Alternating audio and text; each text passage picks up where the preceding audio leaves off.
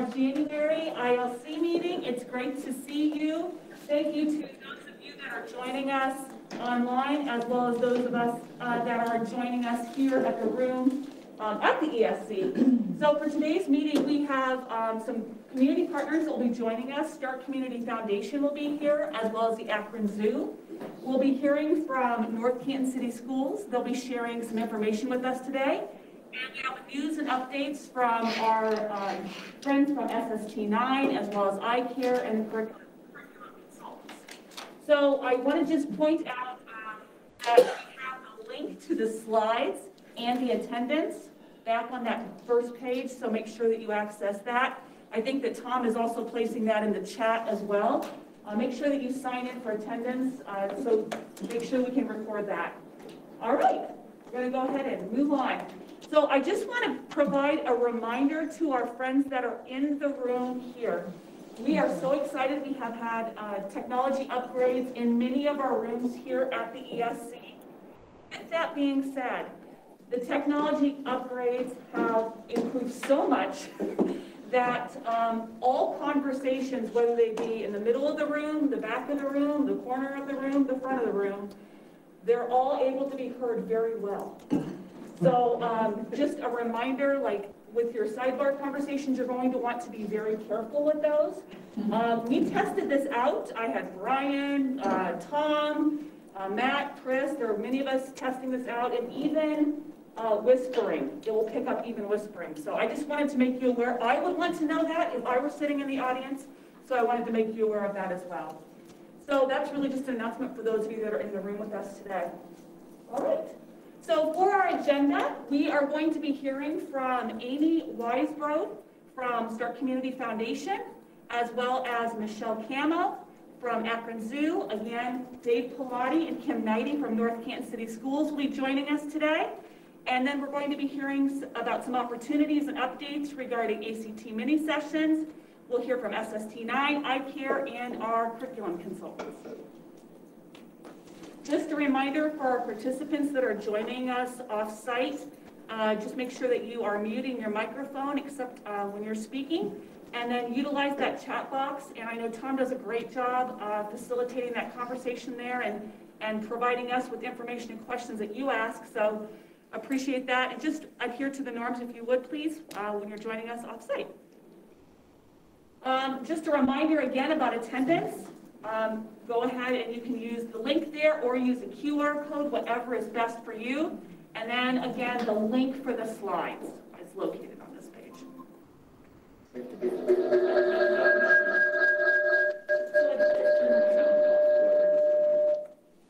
So at this time, I would like to welcome Amy Weisbrod from Start Community Foundation. She is the Director of Donor Relations and a Program Officer, and we are excited to hear about the great work at Start Community Foundation. Amy, are you on the call? I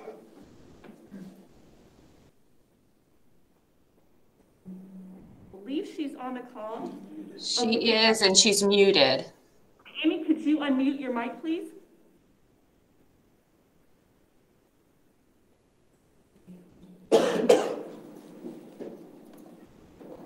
Yeah, Amy, could you unmute your mic, please?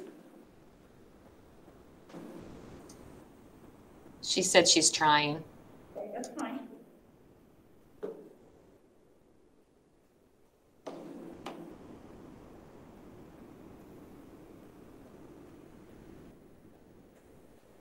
All right.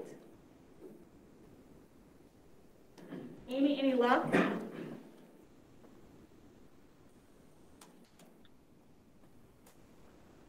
If it would be all right with you, Amy, I think what we'll do is we will maybe forward on to the next part of our agenda and hear from North Canton City Schools.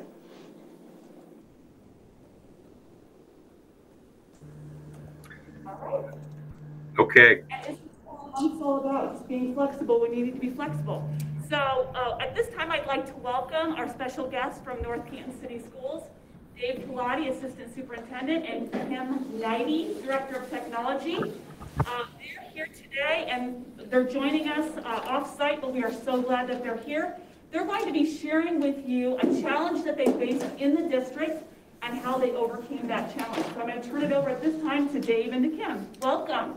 Good morning. I'll kick this off, and then Kim will do probably 90% of the presenting, if not more, and I may just jump in here and there. But, you know, our challenge, and I think probably all districts are facing this challenge. I know that Kim has been throughout the year on listservs with other technology directors across the state, and they've been facing this challenge. And the challenge is, you know, when a substitute teacher comes into a classroom today, it's vastly different than it was 15 years ago, 10 years ago, and most likely vastly different than what it was before March of 2020, as so much more of our learning now is through online platforms, and had been obviously before March of 2020, but even all districts have made much more of an attempt since then to be prepared if we ever had to do it again. And so with that brings the challenges of how do you provide access to that type of learning that takes place in the classroom when your normal classroom teacher isn't there. And in this day and age, we have to make sure we don't share passwords and we maintain network security. So it's really been a tough challenge, and one that our tech department has been looking at for a while. And I'm going to turn it over to Kim because we're really excited with the solution that they have come up with. We are in the very early phases of implementing this solution. So we don't really have anything to tell you as far as how it's going, except we had one teacher that piloted this option, I guess you would say, before we decided to implement it district-wide. So with that being said, I'll turn it over to Kim, our Director of Technology. Hi, everyone. Thanks, Dave. So yeah, this was a big problem we kept hearing from our teachers. And I know even when I was in the classroom, I used a lot of digital tools back then. And even then, you know, it was like, how do I do this when I'm gone? And I had to go backwards. You know, I had to print things and have a stack of papers on my desk. So with such a digital environment now, what do we do when subs come in? We don't want to create accounts. And I should clarify that we're talking about short-term subs. So with a long-term sub, most districts, you know, we create accounts and we pretty much set them up to have access just the way that the classroom teacher does. But with a 1-day, 2-day, 5-day, 10-day sub, we're limited on what we can do. So we kept hearing, you know, pleas from our teachers. And I don't know, one morning I woke up and thought, wait a minute, could we do this, you know, this way? So between myself and my system administrator, John Pano, we kind of came up with what we think is going to work for us. Now, I'll preface this and say, and actually, if you wouldn't mind, I don't know if I was going to say, if you could even go to the next slide, please. We have, you know, specific technology that we use here that's allowing us to do this. So this is not a one-size-fits-all solution, and I apologize for that. I wish I had a one-size-fits-all solution, but we have Lenovo Yoga laptops for our staff, and they use a device called a screen beam to connect to our projectors. Our kids have Chromebooks. We use Schoology as a learning management system. We heavily use Google Workspace as well. And then we have a lot of, as all of us do, curriculum tools and other things that we use. But it was the combination of kiosk mode with the Google Admin Console and Schoology that allowed us to create this. So if you could move to the next slide, please.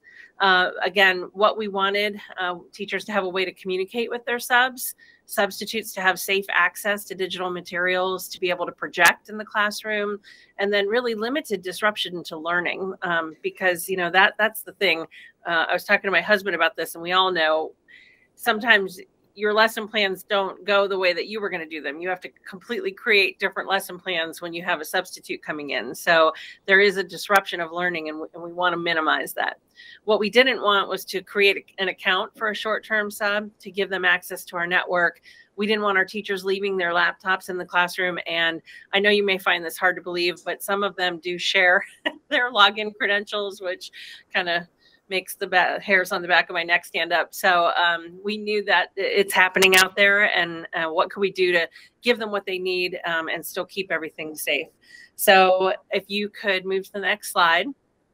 What we ended up deciding to do was to use kiosk mode access to Schoology. So in Schoology, you have courses and you have groups. And what we've done is use the group option. So we're actually using, we purchased Chromebooks, 14-inch, a little bit bigger than what our kids use. Looks like more of a traditional laptop. And we are using it in kiosk mode. We created generic sub accounts for each building in Schoology. And we did that by we can actually create an account rather than have a single sign-on account. We can just kind of create a generic account inside of Schoology. And then we can lock that account down. We can give it a role where we can set permissions and kind of keep it very locked down. We're generating a QR code through Schoology for that login, and I'll show you how this works in a slide or two. We've created a substitute group for each building. We are adding this generic account for the sub to each one of those groups. And then we've created folder systems. At first, we were just going to list all of the teachers, but instead of scrolling, we decided we would maybe try to group them through grade level or subject matter, just depending on the buildings, the way it works better for that particular building. And then in those folders, we're creating individual folders for teachers. So if you could move to the next slide, please. When the substitute comes to the building. Kim, if I can jump in just a quick second. Yeah. Kim mentioned we purchased Chromebooks to use with all of these substitute teachers.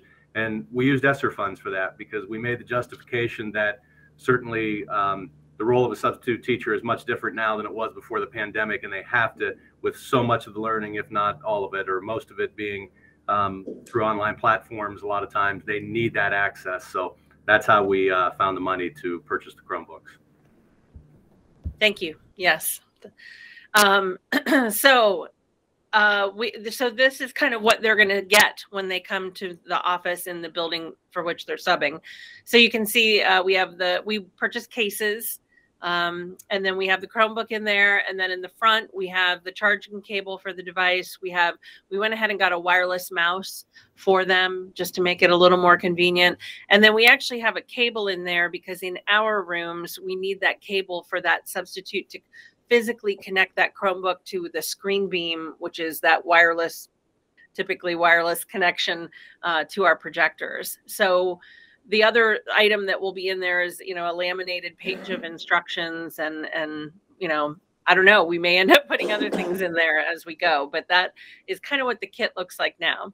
The other thing they'll receive is they always get a lanyard, because for security purposes, when they're in the building, they always have a lanyard. On the back of the lanyard is where we're going to put the QR code that they're going to use. So if you would go to the next slide, please. Okay, so when they log in, or I'm sorry, not log in, when they open the Chromebook, if they wait just a moment, they're going to see this page load, this kiosk mode page, and it says, click on the second tab to get access. So it gives them kind of directions on that front when it first loads. They click on the second tab, and that's what brings up the QR code screen. So they'll take that at the back of that ID badge, hold it in front of the camera on the Chromebook, and then that will take them into Schoology. So next slide, please.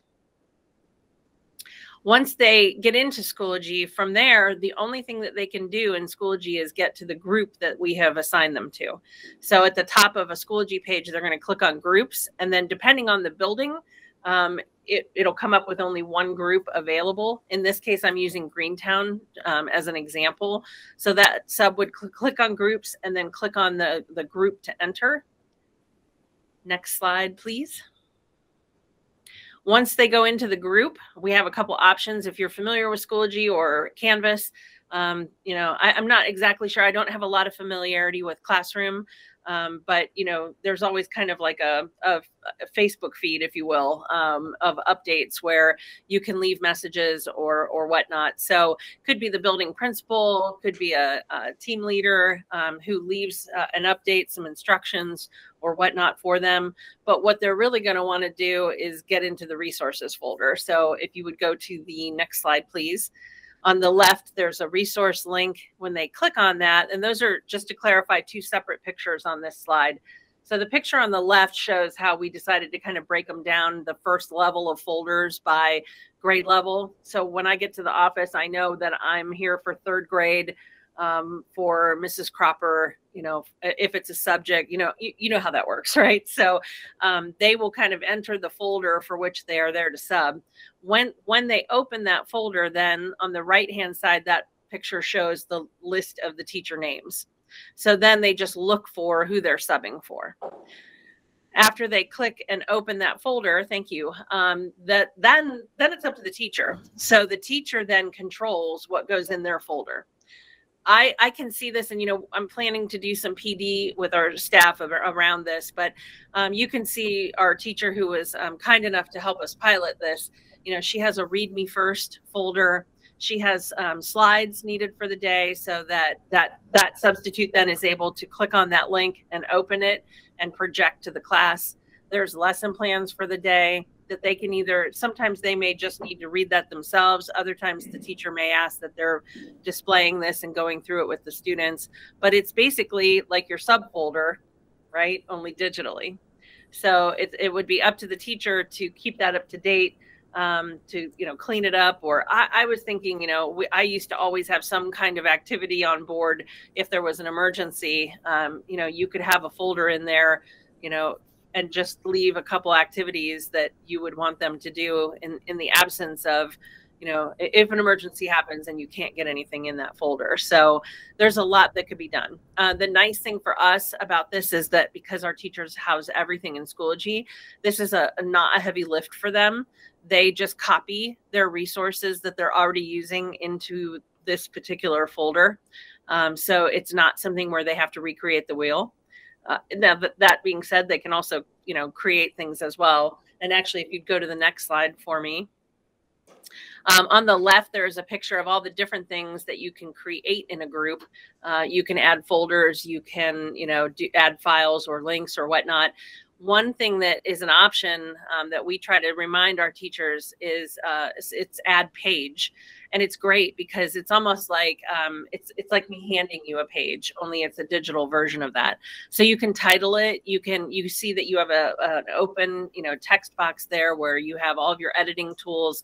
You can embed resources there. You can put pictures. You can put links. You can record a video of yourself or audio of yourself in there. You know, and then at the bottom, there are other things that you can attach as well. So you can kind of embed it within the screen, or you can attach things down below it. But it's great because when they open it, I mean, it's literally like I handed you a page. So the possibilities are limitless. I mean, I was thinking if it were me, I would love to leave a video of myself talking to my kids and saying, hey, here's what we're going to do today. And that substitute would have the ability to open that up and connect and, you know, broadcast it to the class, you know, without just kind of having to read directions. So it could be directions straight from me. Now, some teachers don't want to be on camera, so I'm aware of that, but it is an option. And I think a lot of our teachers would appreciate having that ability. So it's almost like you being there in the classroom with them to some extent.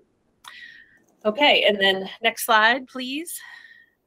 So again, just like a physical subfolder, materials can be left in this digital folder.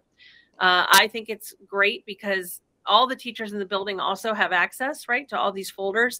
And a lot of groups of teachers work in teams.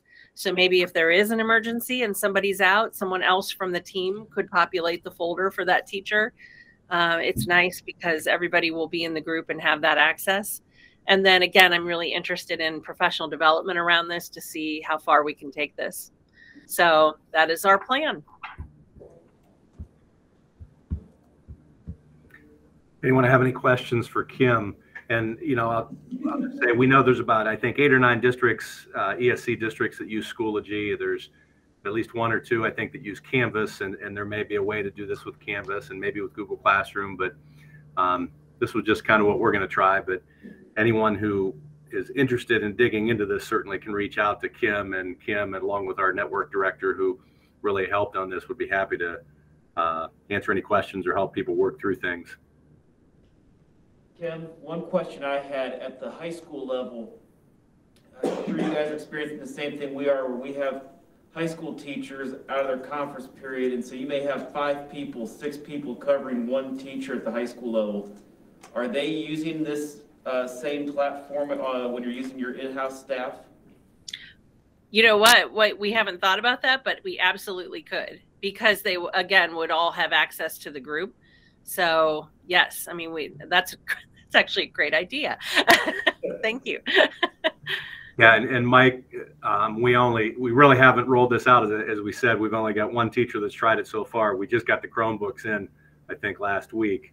But yeah, that's certainly been the case this week. If you guys are experiencing what we're experiencing, the sub situation did seem to get better for about 4 weeks prior. We were averaging about 2.25 classrooms per day without a sub across the district.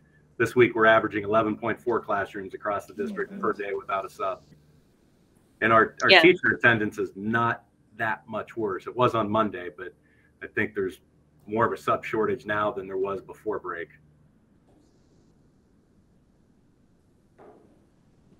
Anyone else have a question for Dave and Kim? I need to know, how many Chromebooks did you purchase for each building? So we looked at, I don't know if you know Dave Pilati, but Dave likes spreadsheets and numbers. Well, actually, you just heard him use a couple. So sorry, Dave. That's actually a good quality. That's a compliment. But he had tracked how many substitutes, like what was the highest number per building that we ever experienced, throughout this. And so we took that number and used that as a worst case scenario. So we ended up purchasing about 85 total that will be spread between our, 7 buildings.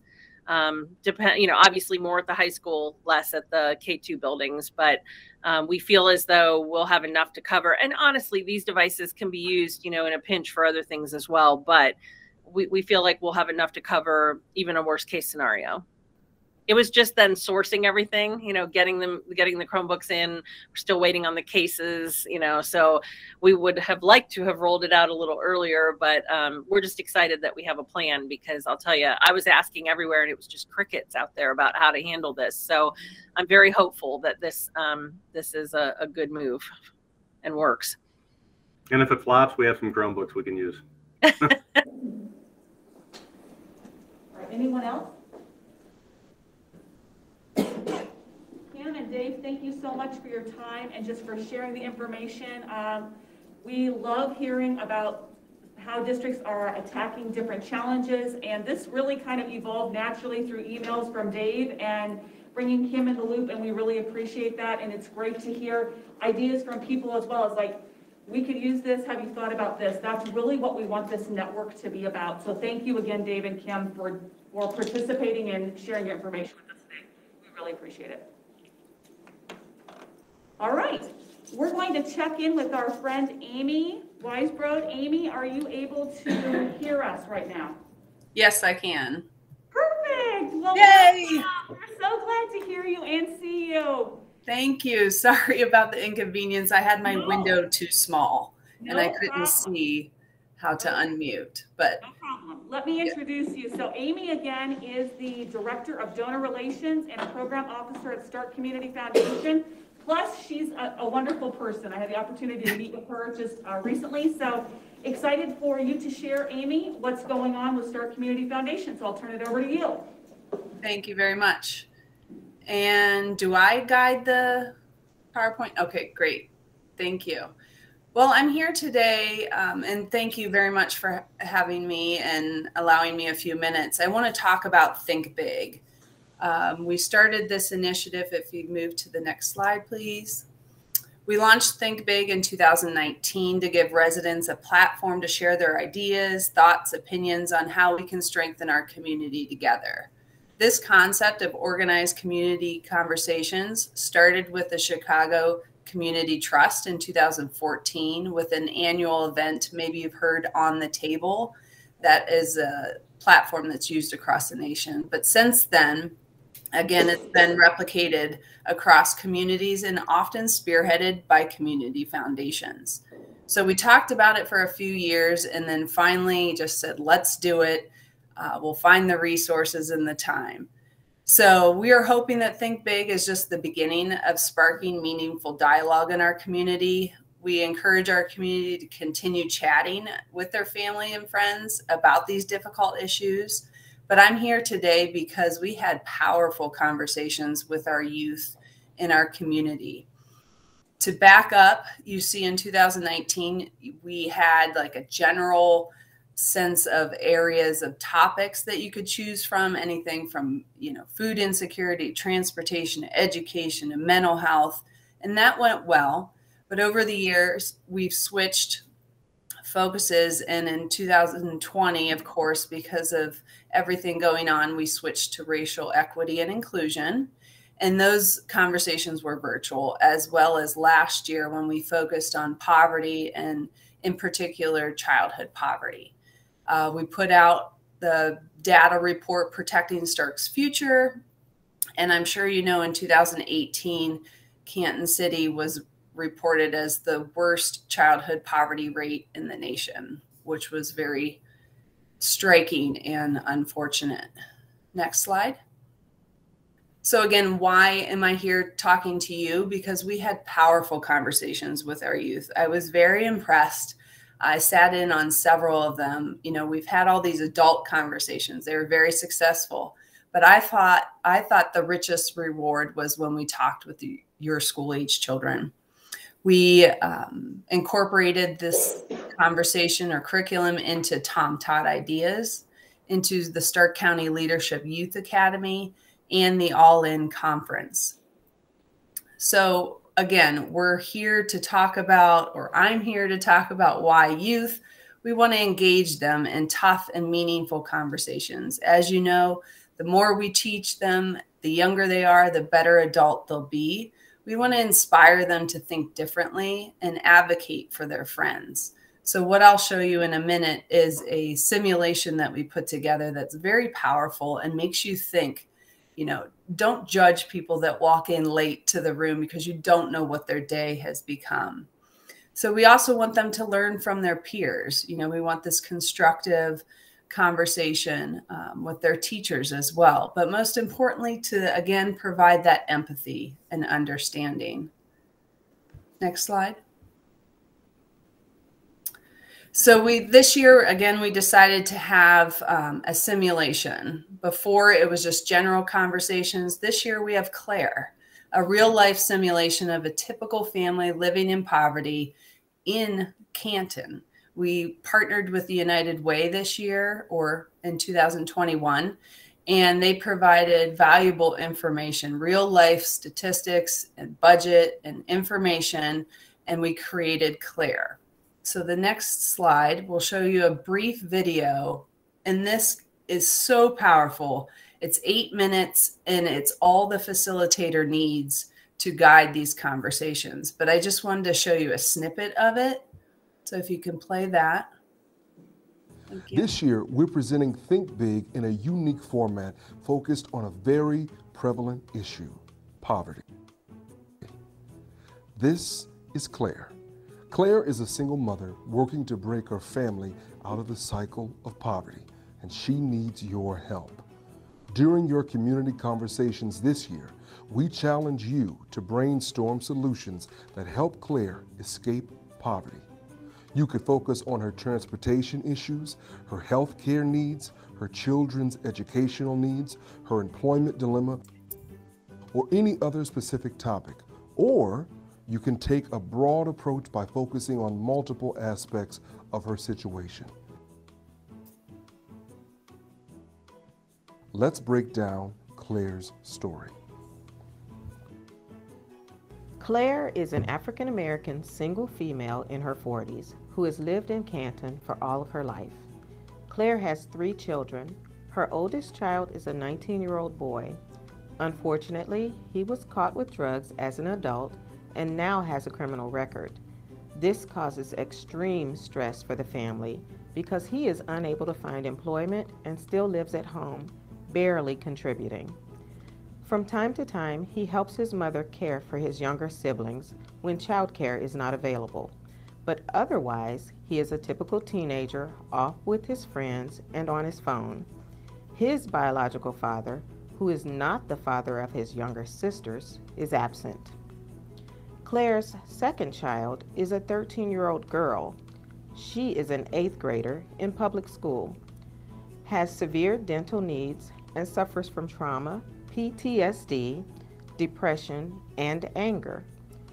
She struggles with her academics, which requires Claire to take off work without pay when she has to attend school meetings.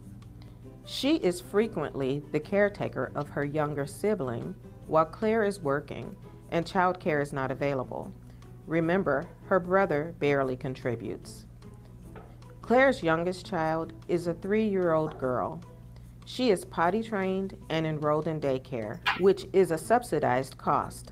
But Claire struggles to pick her up on time due to inconsistent public transportation.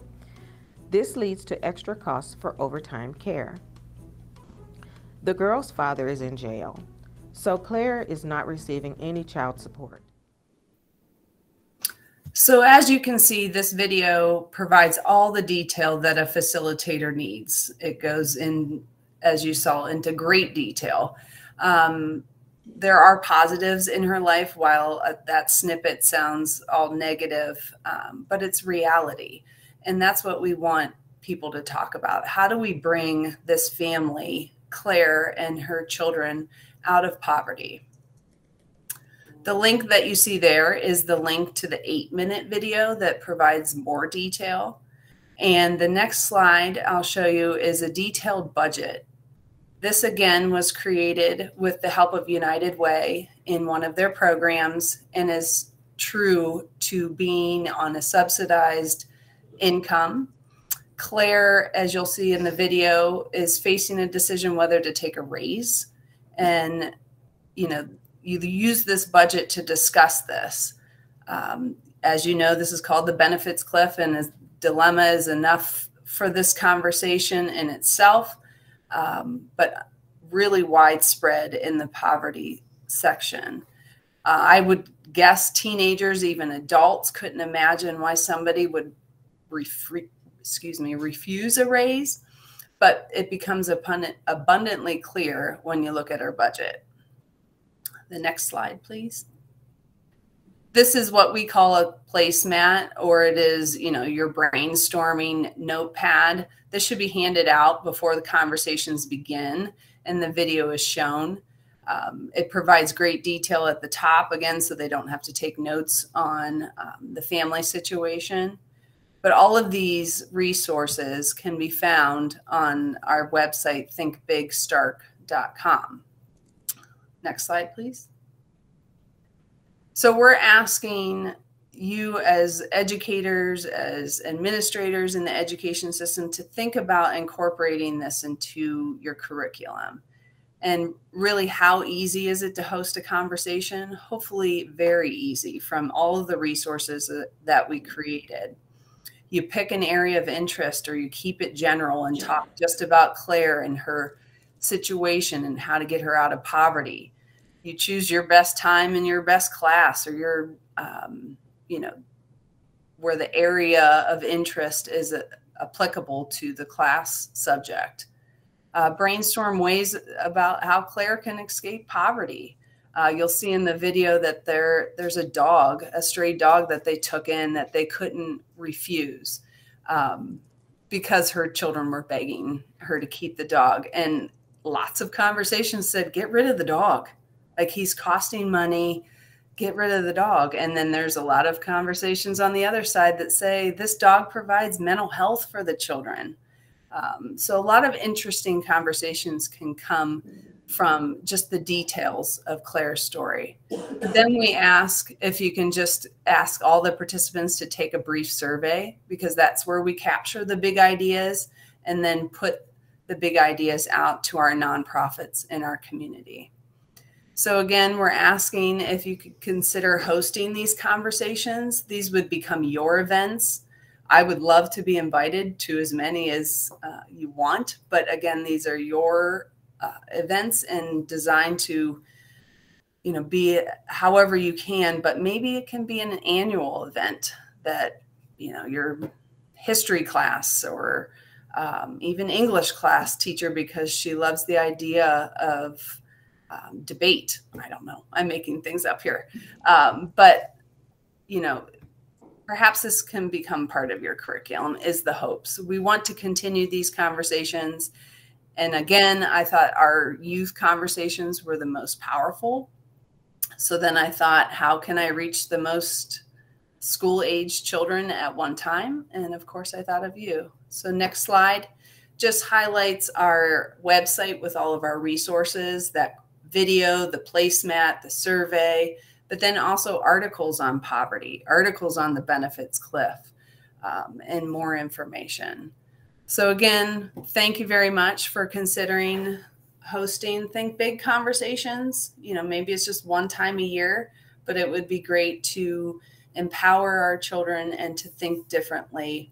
And also, again, have empathy for their neighbors and friends in their class. So I'll pause for any questions.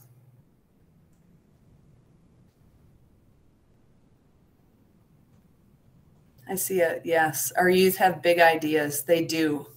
I'm telling you, they were the best conversations. Thank you. So if you have any questions, I put my email in there. Please reach out. But I would love to help if I can in getting this started in the school system. But if just one school did it next year, it'd be a success. Thank you. Thanks, Amy. We appreciate you. Thanks for taking the time to join our meeting and to share the information. We greatly appreciate it. Yes, thank you. All right. Next up, we are going to transition to hear from our friends at SST 9. Do we have our friends joining us today from SST 9?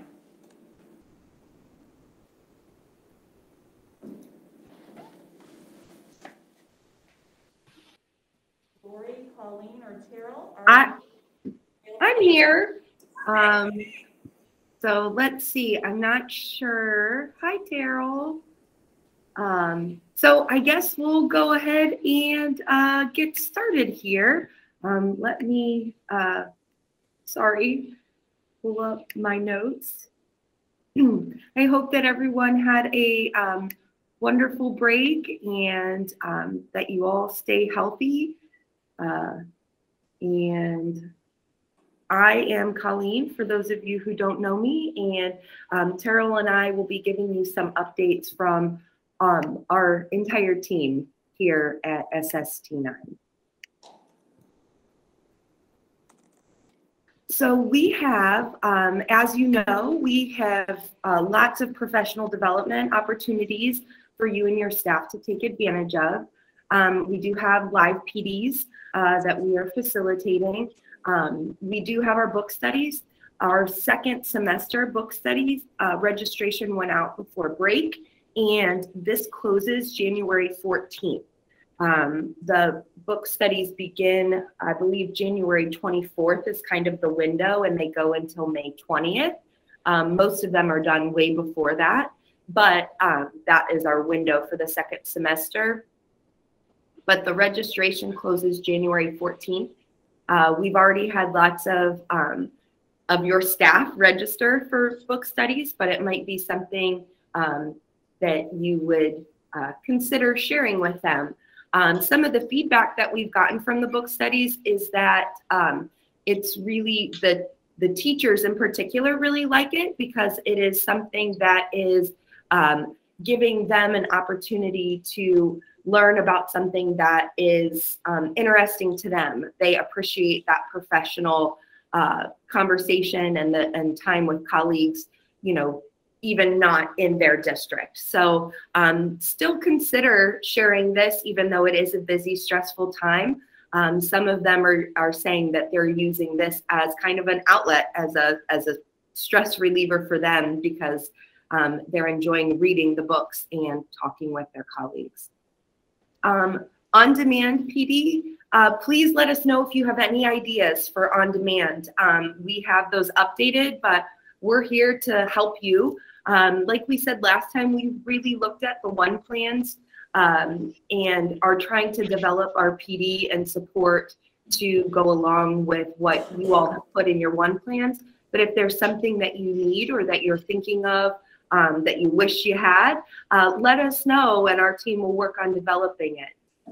We are working on that team learning with facilitation guides. That still is in production. So please make sure that once we get those out, that would be something that really would be beneficial for your principals to help facilitate BLT conversations or TBT conversations. And again, if you have ideas for those, let us know. So please email your SST lead consultant, or you can put your ideas in the chat. And I see that Lori is on with us, so I'm going to turn it over to her. Okay.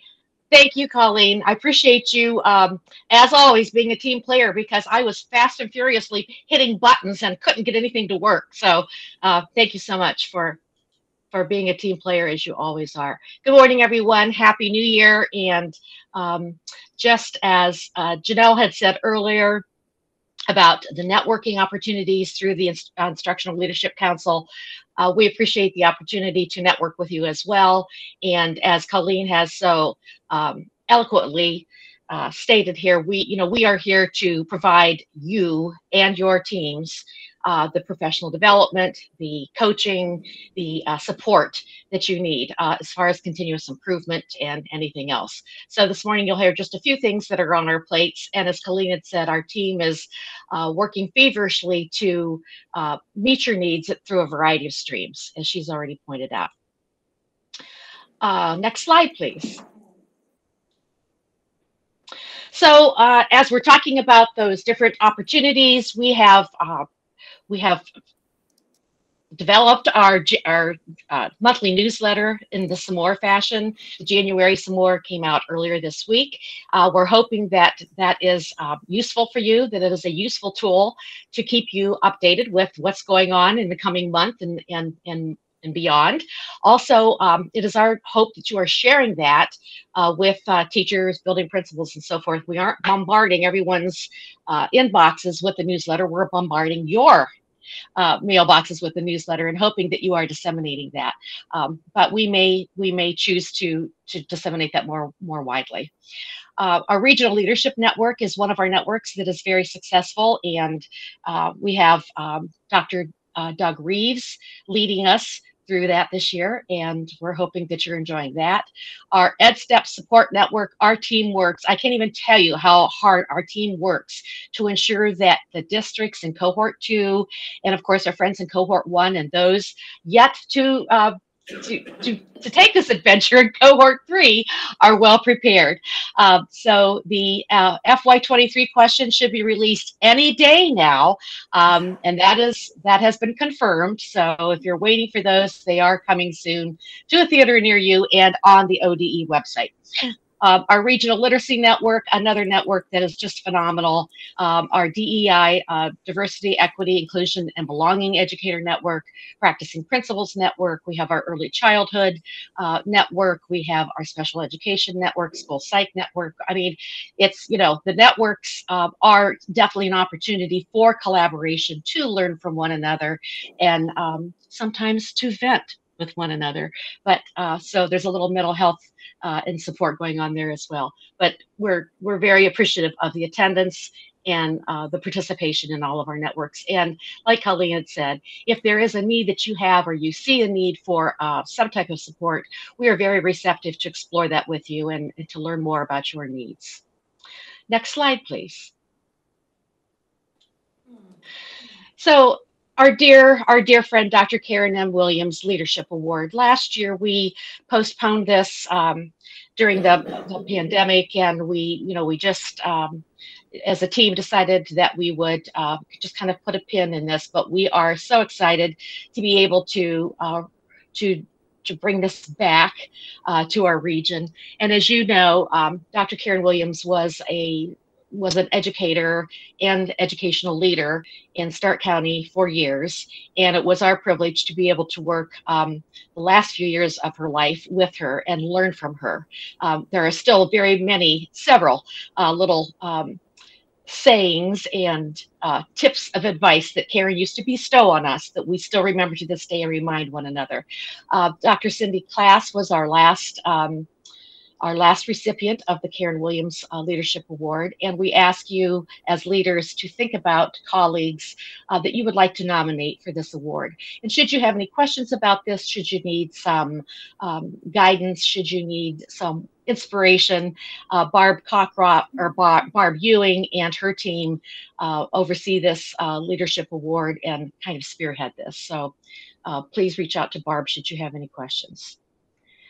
And I believe now I'm turning the baton to my colleague, Terrell Schmidt. Thank you. Good morning, everybody. So I'm going to tag on to Lori's information about the Karen M. Williams Leadership Award. It is also time to start thinking about our R.A. Horn Outstanding Student Achievement and Franklin B. Walter Outstanding Educator Awards in the area of special education. You all have been so supportive of this over the past several years and even last year, and all the happenings in the districts that were going on. We did receive, I believe, almost 40 nominations last year for students and several for educators.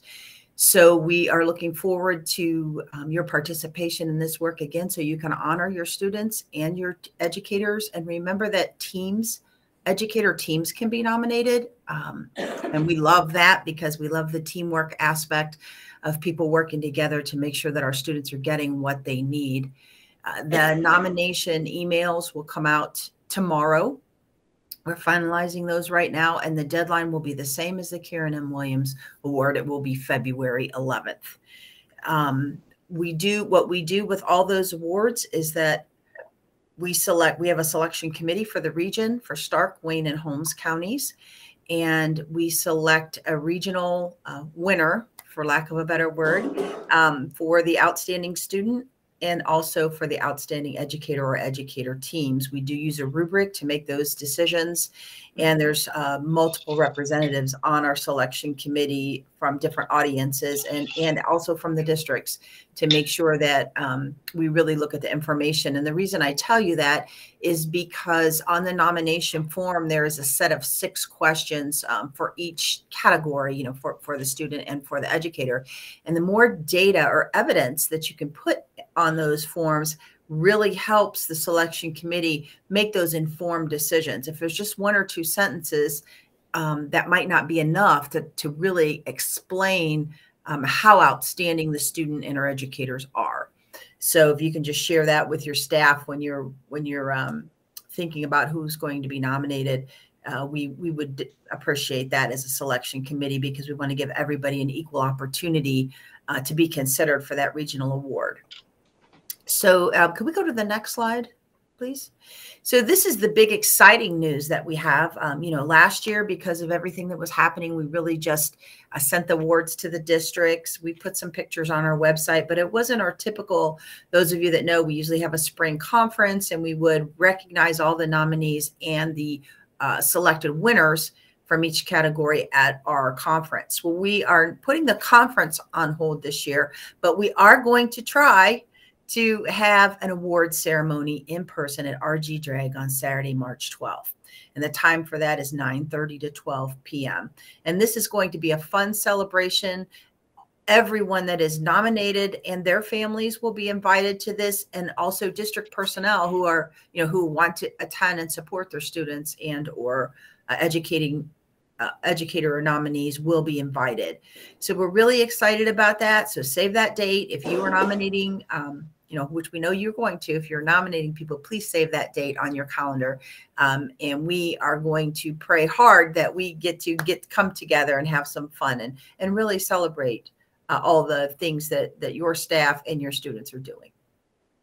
Next slide, please.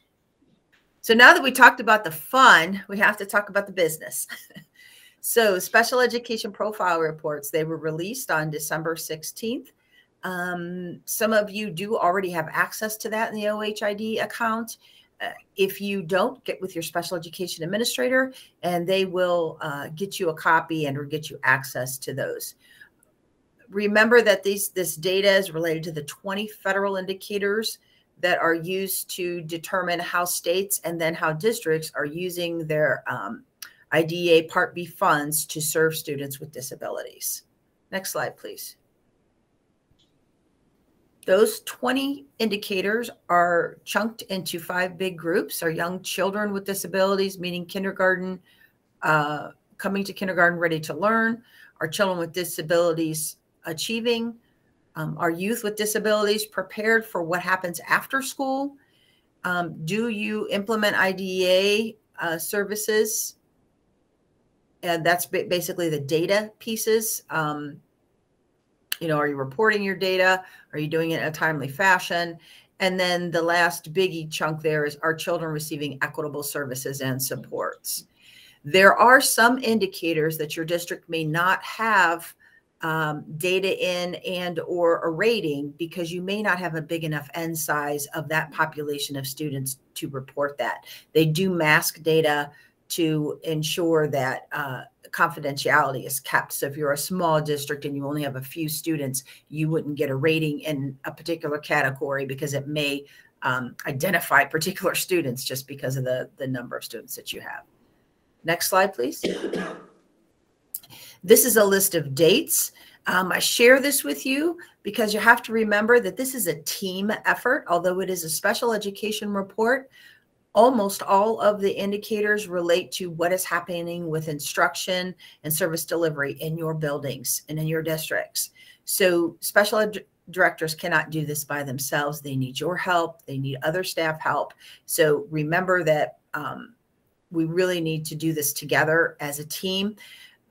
An SST consultant, whether it's Valpak, Leanne Wigman, or myself, will be supporting any districts that do have non-compliant findings. So no worries, we're here. And those of you that have worked with us in the past know that we do everything we can to help you get through the process and actually to have outcomes that make a difference in your district. And many of you have seen that in the past through this work. So it's kind of like, oh my gosh, I have a non-compliant finding, but then the results of doing that work make you a better district and improve the services for your students and also for your staff. So we're really excited about that.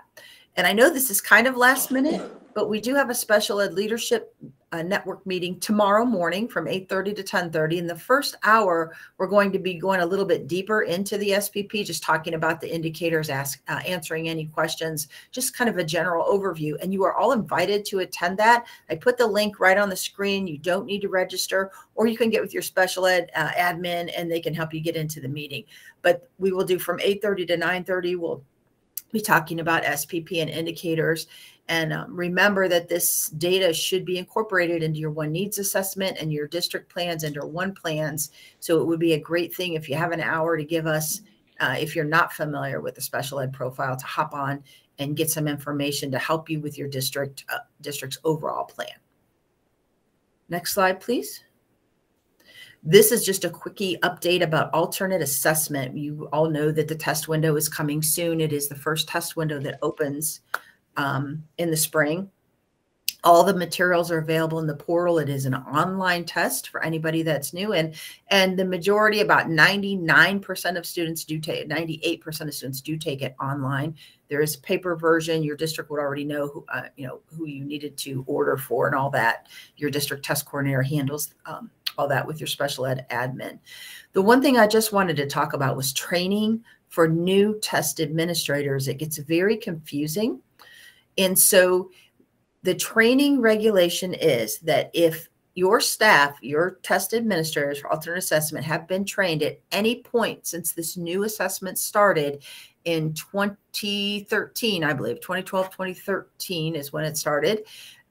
If they've had a full day of training with the SST and or last year took the 2-hour online modules that are created now for the alternate assessment, your staff has met the training requirement.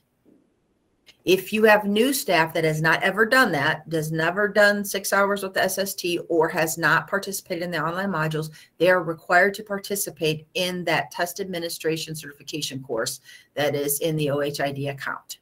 Or actually, it's in the portal. I'm sorry, it's in the test portal. If you need information about that, please contact myself or Leanne Wigman and we can help. But just make sure that your staff has the required training. In addition to that required training, we do offer a 3-hour refresher every year. We have a morning session and an afternoon session. And we recommend that especially new TAs attend that, because the online modules really only talk about how to operate the computer for the testing. It doesn't go into how do we ethically and reliably administer the alternate assessment with validity. It doesn't talk about those things. So we hope that you get new staff to that, and then any staff that, because they only do this once a year, that would like to just come and be able to ask questions and just get a refresher on how do we administer this test. Okay, next slide, please. And I'm going to turn this over to Colleen, I believe. Thank you for your time. Thank you, Terrell. I'm back. So I'm going to close this out here with just a few more slides. This is our Emergent Literacy series. And these dates, there's a 3 parts to this series. And participants will explore the components of early literacy, phonological awareness, print awareness, and oral language and vocabulary. These essential emergent literacy components align to the simple view of reading as seen on the slide. Participants will learn strategies for developing these 3 components. So the link for this is in our SMORE, as is, we have the links for almost everything that we've talked about are included in that SMORE. So if you're not sure where to find them or we didn't place them in the chat, you can look there. You can also contact Holly Kemp for assistance with registration for this. And please do note that these dates originally in our fall brochure that went out, they were changed from those original dates. So please make sure that you take a look at those if you have some early childhood friends who need this training. Up next, we have some information about PBIS. So we're excited to offer the next level of training in the implementation of the PBIS framework. This is a joint offering with SST9, Stark County ESC, and Tri-County ESC. So this training will allow you to take your PBIS implementation to the next level. There is a link in the slide deck for more information. Again, it's also in our SMORE. If you click on that, you'll be able to get more information as well. And this is an important opportunity for your schools to learn how to truly integrate the systems that you have in place, such as Care Team, into the work that you're doing around non-academic supports with your PBIS and your MTSS, your PBIS at all 3 levels of MTSS. This is a team training and it is a virtual experience. So please feel free to reach out to Val, Debbie, or Patty with any questions.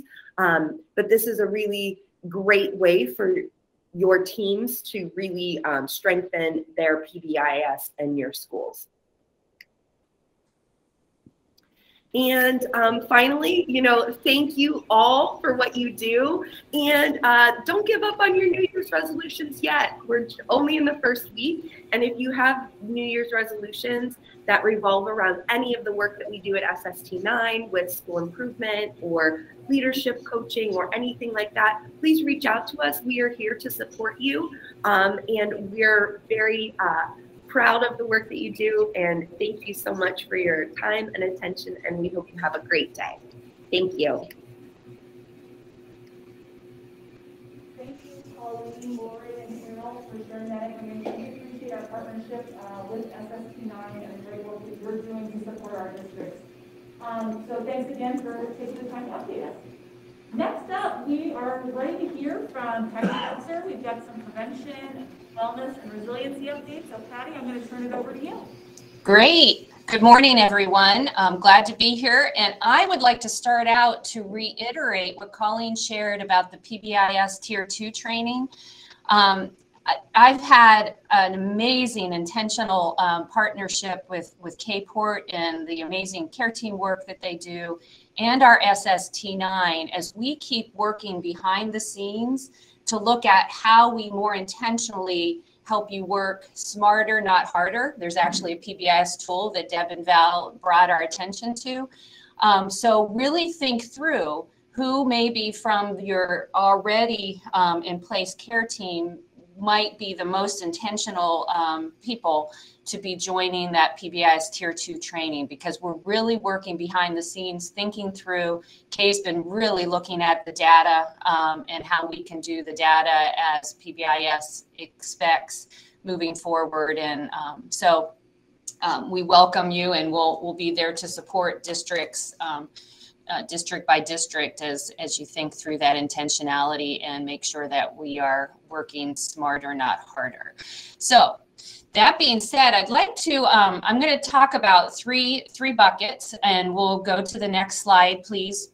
One of them is the suicide prevention piece. What I want to make sure too in helping you work smarter, not harder, is there are mandates that are before you all, but we also know how time and also money are just, you know, commodities we need to be very, very thoughtful about.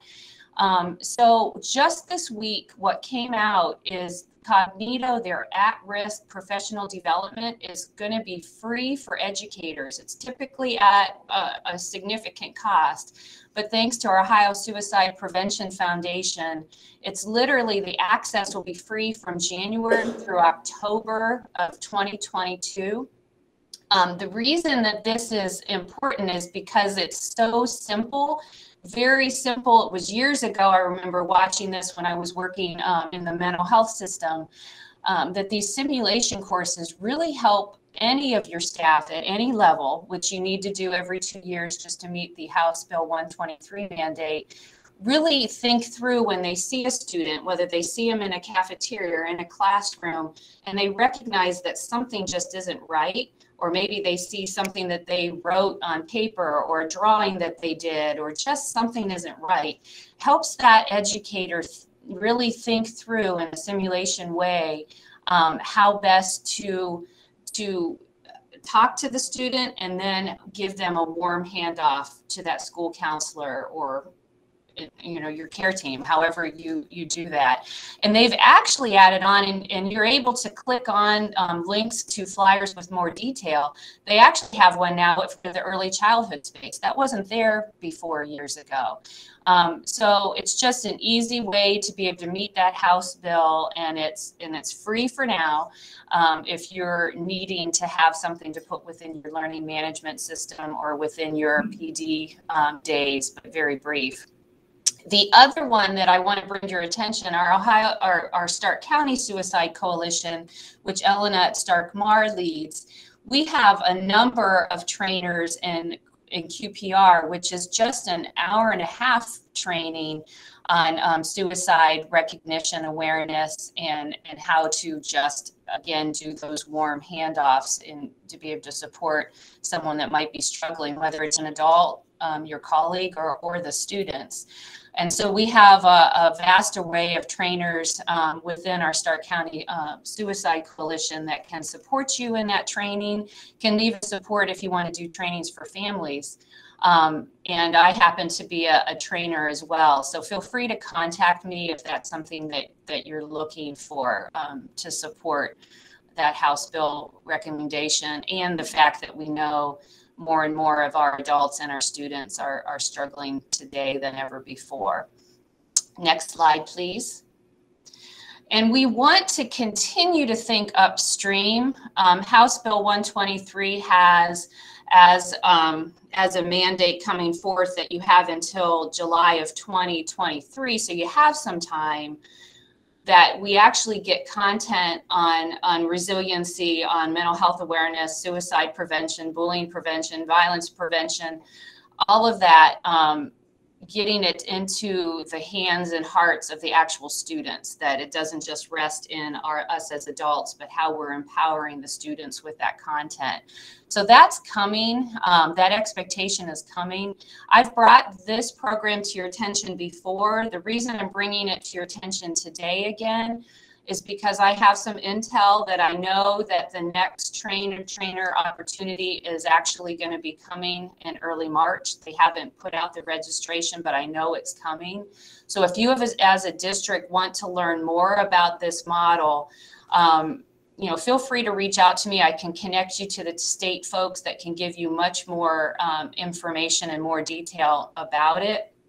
But not only is the training, which typically is very expensive, is free, but they also provide a stipend to the educators, to your districts, to support the staff or staff members you have identified to get trained in either the elementary curriculum or the secondary program. And the secondary program is all about literally training up the middle school and high school students to serve as those eyes and ears and supports and contact supports to students. So it's really a way to think about getting upstream. But again, it's just one of the 3 currently ODE approved evidence-based programs. But if you have, as we think about connecting dots, because you don't need more programs, more complexities, nobody needs that. But if you have already purchased a really great social emotional learning curriculum or model, perhaps, and you want to check to see if that model will meet this House Bill 123, you are always welcome, and I would be happy to support the conversation to reach out to the contact on that link, on the Ohio Department of Education link, and talk through whether that would meet that recommendation, or maybe the vendor could add some additional evidence-based content that would help you meet that. So I just want to support you in that. Feel free to reach out as you begin to do that planning. I also provide this conversation and content to your school counselors, but sometimes the planning needs to occur at a higher level, and that's why we're bringing it to you today. Next slide, please. And I want to make sure we take time to recognize the fact that as we think about helping our students and our adults stay as healthy as possible, as we heard earlier, animals are like in a very important way. Animal therapy is powerful. And it was just over the last few months that Teresa Persis and Dan Lowmiller connected Kate Port and I to this wonderful, wonderful person named Michelle Camus from the Akron Zoo that actually worked really hard to get some funding to be able to support Stark County districts. And she's going to talk to us about what she has to offer. So that being said, Michelle, please give us some hope and some animal therapy. Hi, well, thank you for inviting me today, and thank you, Patty, for saying kind things about me personally. That was unexpected. But I just wanted to tell you about an opportunity that relates to social emotional learning with the Akron Zoo that is available to school districts in Stark County. The background is, next slide, please. The background is that the zoo did receive American Rescue Plan funding to help Stark County school districts with the transition back to classrooms, pandemic related. The link, if you are so interested, does go to we got the funding through the Institute for Museum and Library Services. And so there's a brief description of the grant on that link if you are so interested in learning more about that. But the basic goals of the program are for the zoo to provide hands-on sessions to children, really at various phases of the elementary grades, to help with handling the social emotional, or especially the emotional and self-regulation kinds of challenges that might relate to having been out of classrooms for quite some time or on remote learning plans, and also the disruption to peer relationships that were expected as a normal part of the pandemic. And as Patty mentioned, the genesis, or the reason that we even applied for this grant in the first place, came out of a conversation with Teresa Persis that I was lucky enough to have. And we were just talking about some personal stories of children we knew, one of them being my own child, of just having a real difficulty during the pandemic and during remote learning, that period of remote learning. and just talking through what it would be like for children in Stark County who had been remote and having to rejoin classrooms where not everyone had been remote, and some of the complexities that might be involved in that. So happily, we were able to tap into some of the American Rescue Plan funding and adapt some longstanding programs that we have, one of which has run in Canton City schools for a number of years now, to adapt pre-existing program to kind of meet the moment. But I think one thing to say is that even though these programs have been, as part of this grant project, have been conceived of in terms of the pandemic, some of the school personnel that I've been talking to really sees longevity and life for these programs existing beyond the 1 year that we've gotten American Rescue Plan funding, because they really do deal with just normal transitions to new settings. So I would just like you to know that just because it's presented as a 1-year grant, there is the possibility of adapting for more normal times, which hopefully we will get to those sometime soon. Next slide, please. So the curriculum details are these. We have 2 opportunities available. So at the early childhood space, and I will say at this time, most of the early childhood slots have been filled. School districts have taken them, but Patty and Kport and I thought it would be a good idea to come and present anyway, even though it looks like there's a wait list at this time, because there is the possibility for us to access additional funding. We haven't secured it yet, but we have a lot of high hopes that we have some supporters that would be interested in expanding opportunities. So I will tell you about the opportunity anyway, and ask you to contact me later if you have interest, so that we can kind of gauge the degree or the extent of additional funding that we would need to be looking for to make the opportunities available. In the early childhood area, the program is really focused on our animal ambassadors. So we will assign an animal ambassador. At this time, it's most likely going to be our Chilean guinea pig. And that will be the protagonist of the program. But the contrivance of the program is that our animal ambassador is placed into a new setting, in this case, a zoo. And week by week or session by session, that animal ambassador encounters a dilemma related to the transition.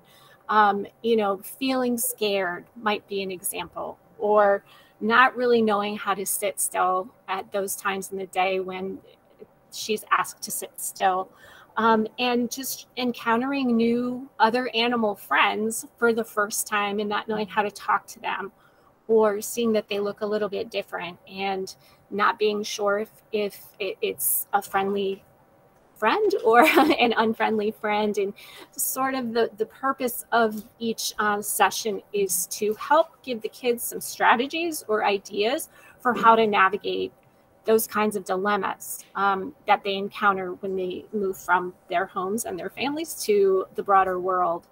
At each session, which are about an hour, slotted to be about an hour each, our zoo educator comes to your classroom, tells a story to the kids that sort of describes the dilemma and the resolution of the dilemma, and that resolution relates to building a social emotional competency that are Ohio Learning Standard aligned.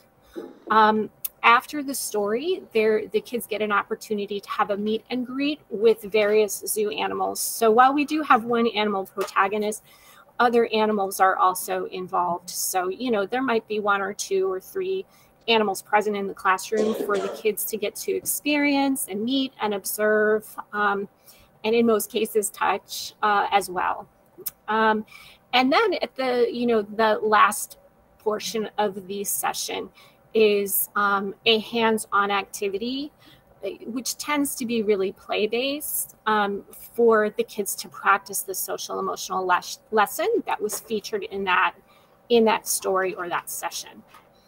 The second opportunity that we have adapts a program, a STEM-focused program actually, that is geared to sort of the intermediate grades. So we're thinking 4th or 5th grade would be appropriate for this. We run this program in Summit with some Summit County schools, and that's the grades. They actually span 4th through 6th grade in this particular program.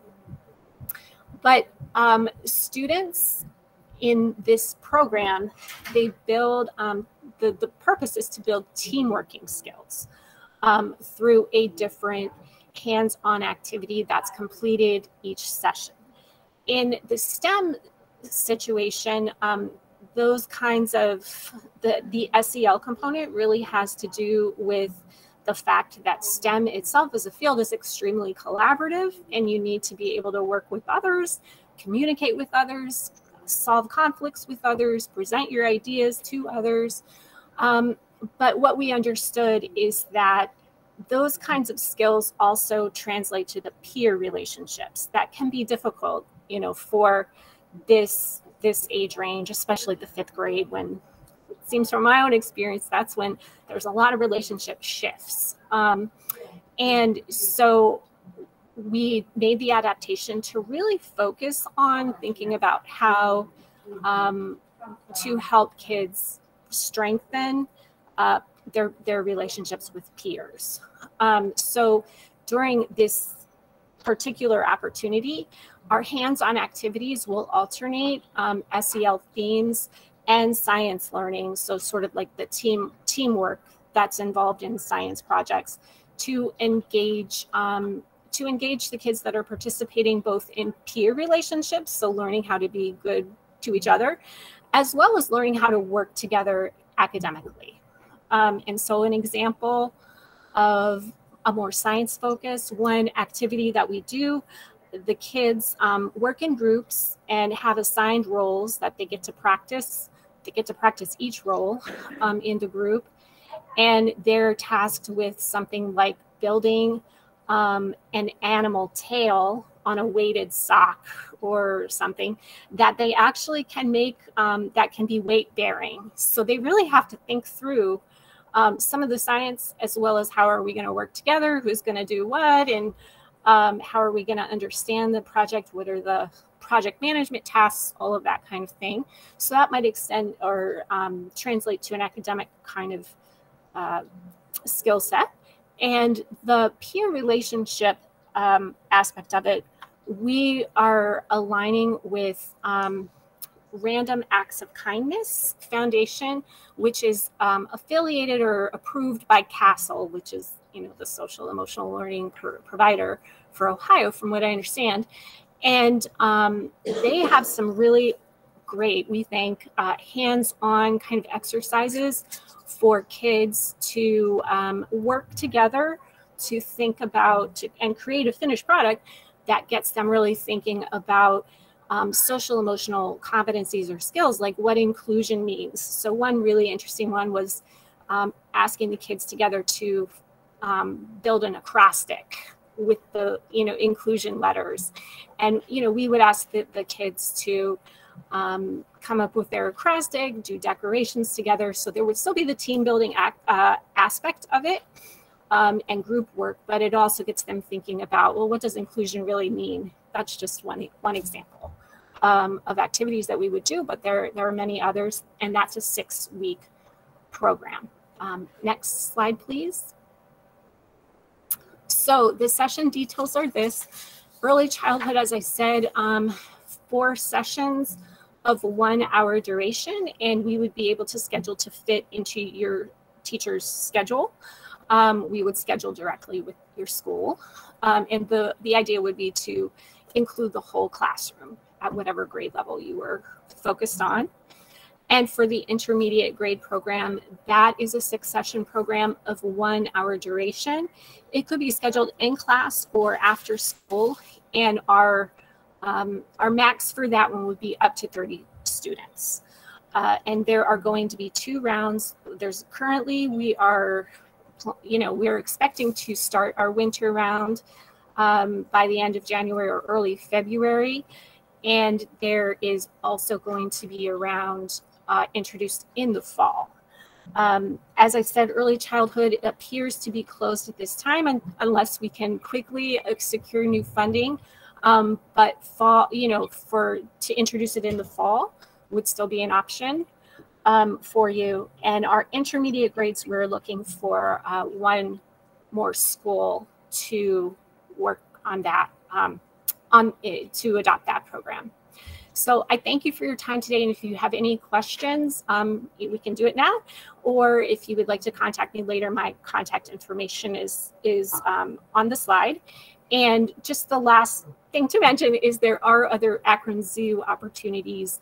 And you can click on those links if you're interested in thinking about a field trip, any custom classroom sessions, or any virtual sessions that the zoo offers.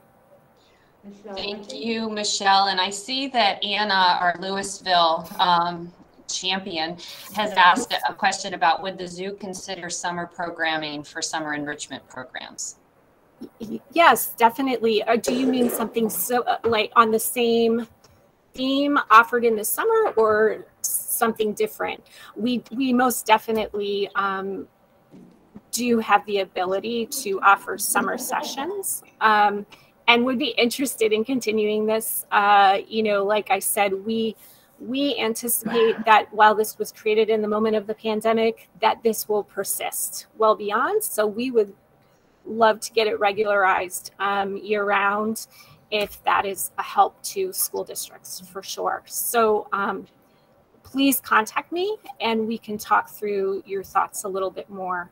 And I can speak with my team and get to know what it would take to schedule in the summer. Michelle, it appears that Anna will be contacting you. Okay, sounds good. I will look forward to talking with you. All right, thank you so much. Yeah, and it looks like Dana is also sharing that she would like to see it for Marlington Summer Migrant Program. So she wants to be on the second on the list behind Anna. Okay. Well, thank you so much. Yeah, thank you so much for joining us and for just going out of your way as a zoo to write Stark County into your vision and funding. So we appreciate that.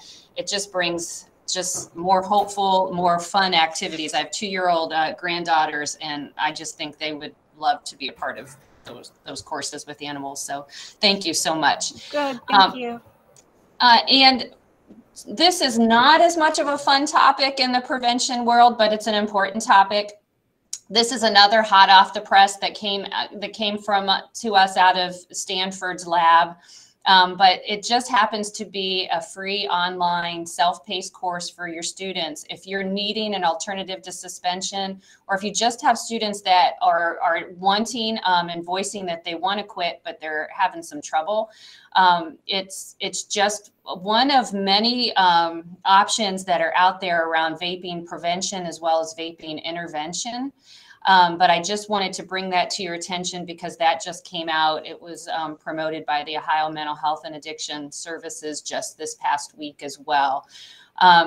So, and I also have, there is a link there on our Stark County ESC, our prevention website.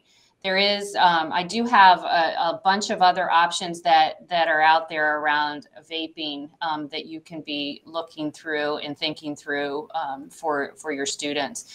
But don't hesitate to reach out if I can be of assistance further around the vaping world that we seem to have. We need to help our young people get their lungs as healthy as possible, especially with what we have before us with COVID. So next slide, please. I know that this year continues to be a struggle. And so don't hesitate to reach out to me or K-Port as needed for resources or strategies to support your staff and your student wellness. We work behind the scenes. If we want to just make sure we individualize what you need, there are significant resources and strategies that are out there for a lot of different topics, and be happy to just individualize the support you need. So don't hesitate to reach out by email or phone as you need, and we'll continue to help you as needed. But thank you for all you do. I continue to say every day, you are our heroes. You're right there next to the nurses out there. So thank you. Thank you, Patty. And thank you to your team for all that you're doing to support our districts in this region in Greater Stark County. And again, thank you to Michelle also from Akron Zoo for sharing that information. Very important for us as we look ahead to the future. As we are getting ready to move into now some of our updates for the curriculum department, I wanted to make you aware of an opportunity that I mentioned at the November ILC meeting, which is the ACT mini session. We finally have a date on the calendar. It's January 21st. It's going to be a virtual session hosted by ACT. Victoria Thompson-Campbell will be the facilitator of that session. If you're interested, the registration link is included. You'll need to register by January 17th. After registration, you will receive later on a link to a Microsoft Team meeting that she will be hosting. The two topics that will be covered from 9 to 11:30 will be moving from static to dynamic data and making the most of ACT educator, student, and parent resources. If you're wondering who should attend from your district, because I know every district has different personnel that are involved in some of those conversations, you may want to check out the session descriptions that are located with that link there, and that may provide you with more information as to who should attend. But just wanted to get you up to speed on that date that is now firm, January 21st. All right. We're going to go ahead and transition now to some of our curriculum team updates. We're going to lead off with Matthew Mays and technology. All right, thank you. For those of you who have attended in the past, OETC is coming up again here in February. They are still virtual this year, but what they did was they made it much more concise. So if you attended last year, you know that it kind of, for lack of a better word, kind of went on and on and on for the course of the month. This year they have truncated that, and so now it just takes place over the course of 4 days, which is really nice. So one other thing I wanted to mention, the early bird pricing was set to end tomorrow, but they have extended that for another week. So if you're interested in attending or sending people from your district to that virtual conference, definitely make sure that you check out that link at oetc.ohio.gov. And then on behalf of many people here at the ESC, I wanted to pass along something that's kind of happening in the background. So we definitely know the struggle that's happening within our school districts, and our team here wanted to do something to try and help. And so we have set up this website. It's workforcestarkschools.org. The idea here is that people throughout our community can go onto this website, can alert us of services that they can provide to your districts, and then we can kind of help connect those dots for you. So if you know me, then you also know that my wife is incredible. She's the best person in the world, and she helped put these billboards together. So today, as you're making your way out, if you're here in this room, you may start to see some of these billboards pop up throughout our entire county. So it's, like I said, it's a big push, but the reason why I'm bringing it up here is that there's a link for a bunch of promotional materials that I've put together. So if, let's say that there's, a program that is handed out at basketball games, at winter sports, throughout the spring, maybe newsletters that go out through, your schools, whatever that may be, please, by all means, feel free to grab those promotional materials, put those up throughout your building. The idea here is that we're kind of all in this together, right?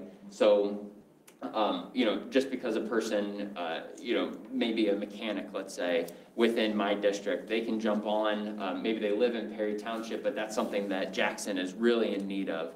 We're really just trying to help everybody, trying to collaborate on that, and just trying to get all of our districts the resources that, the human resources that you might be needing. So I'm really happy to be a part of that. And like I said, be on the lookout for those billboards, and we really appreciate your help getting that information out with those other promotional materials. So Thank you very much.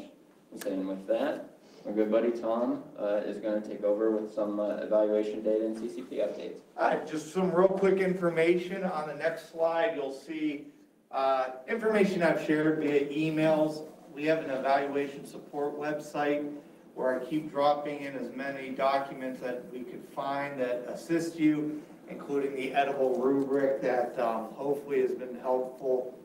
It's a whole folder, so whatever form you need. And then we are starting a data support website also. And it's basically just a way to, big giant Google folders, but easy to find. And currently in there, I have the information with the value added. I had those 3 initial videos that I made to help support you guys. And then I have another 5 videos, and they're all very short. I think the longest one's 14 minutes. I suggest you listen at 1.5 speed. I sound really good then. And so they're even shorter if you look at it that way.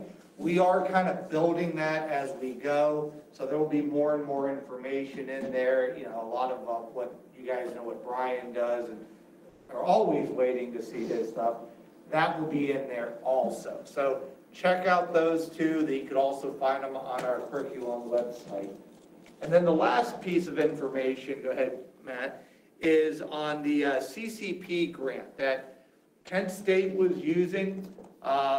We just got word last week that ODE has allowed them to extend it for another year. So talking to Dr. Bathy yesterday, he has about 14 slots left for any of your educators that are interested in becoming CCP credentialed for math, poli-sci, and communication studies.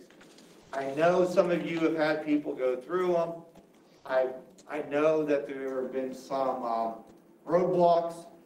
These 3 have the classes set.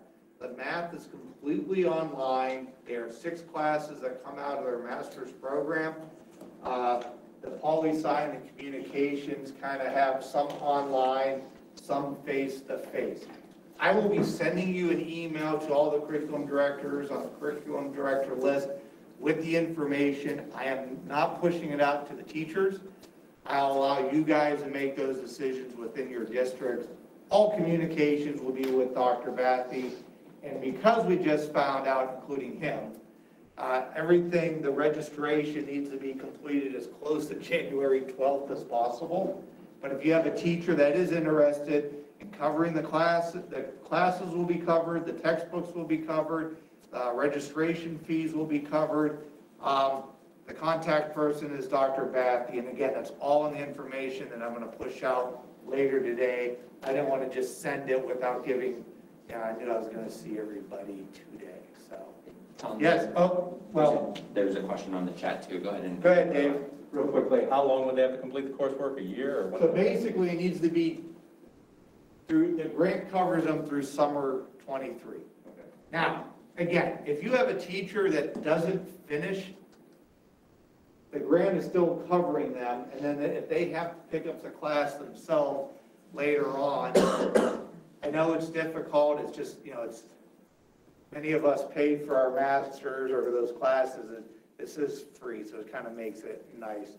Matt, you just said? Yeah, so Monica Myers had a question in the chat. She says, Tom, do we know what communication courses they would be approved to teach? So the communication courses that they're going to be approved to teach, that again is an individual university decision.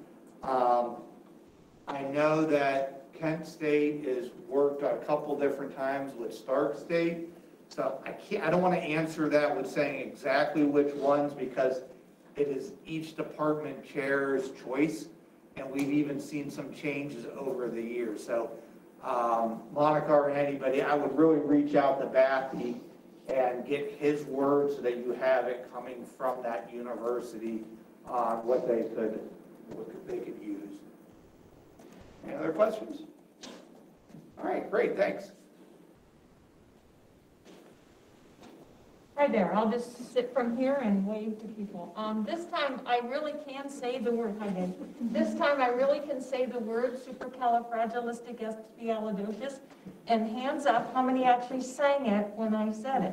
You were an old Mary Poppins, right? So that is one of the longest words. So each month we'll have a new one. I am on the ODE Gifted Advisory Council and was luckily, I don't know if that's the right word, chosen to be on the subgroup committee to work on the gifted report card changes.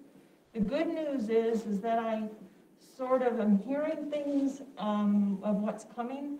Nothing is official yet. It will be sent to the board later this month, and we all know that things don't always go through the board like they start. So everything I say is with a grain of salt, but just know the trend that's headed there. First of all, value added will remain the same, even though it won't be a C, it will be the stars, it'll be in that same range. And by the way, it is in law that we still have to pass the 3 parts. We're the only one that has to have the 3 parts. You have to have all 3 parts. It's in law. The only thing is it is moving to the gap closing section. All right. The gifted PI has been a huge topic of conversation. As you know, right now that's performance index. You have to, I have those numbers backwards. That should be a 117, okay? And that is currently, that number is 97.5% of the top number, which is 120. As you know, the PI is changing. It's going to be the top 2% of the state, so that will be a changing number every year. In other words, next year it could be 120, the year after that it could be 118. They did that because of COVID, but every year that number will change. So we are looking at doing that for gifted as well. So whatever the number is for the state, that will be the number for gifted, that top number. What they will do, if you remember way back, if you're really old like me, you know that we eased into the 117, there was a 114, and then et cetera. So for next year, we will have, if this passes, again, grain of salt, it will be 95% of whatever that top number is. The year after that, it will be 96.5% of whatever that number is. And the year after that, it will be 97.5 of whatever that number is that year. So I think it makes sense. I think it will help us when we have a year like COVID where our numbers are down. I think that will help us all. Questions on that one, and I apologize for flipping the numbers. Just the math guy in me says, why not 96.25 that second year, which is halfway point? Well, you know what? You can be on our committee because they've actually floated that around, and what they did was they created a huge chart that showed how many districts would make it with each of the percentages, and they felt that if they made it much lower than 95, I'll start there, there'd be too many that would make it. And then, so then I don't know why 97.5 is ridiculous, but that doesn't really answer it. I don't know, Dave. Make it. No, that would not be. Matt, do you have another question? No, we flipped it on the slide. So Brian flipped it on the slide and I refreshed it. Okay, so it's right now. All right, the harder one, if that sounded weird, the next one, the input points, is a much longer conversation. Input points, remember we needed 80. This is a Diane thing. I've always felt that it's a game. You can get the 80 points pretty easily. You just say you're doing things and whatever. They are taking it more seriously. They're also looking at changing some things. So I can tell you that they will be basing it on identification, service, and then they will be looking at how well you identify and serve minority populations and the underrepresented and the socioeconomic numbers. What they are changing is because if you remember, Elaine Barkin and I have been very adamant that there are some districts that could never get points because if you didn't have 10 of a group, there's no way you could get those points. It was not proportional. They are now making it involved with a representation index. I hope I'm saying that correctly. So that if you only have 5 kids, you can still, your percentage will be based on those 5 kids. You're not just losing points. We may see a number change. That is still being worked out. We've had, I don't know how many meetings. If you've done an ODE meeting, you're not allowed to do a virtual meeting, but you can call in by phone, which is very frustrating. So I only hear about every 7th word on a phone meeting, so it's very frustrating. But again, that should be finalized by the end of this month. So questions on that? It's just something to think about. Again, it will also be transitional.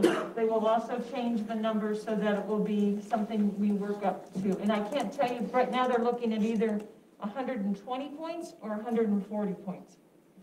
So that will change.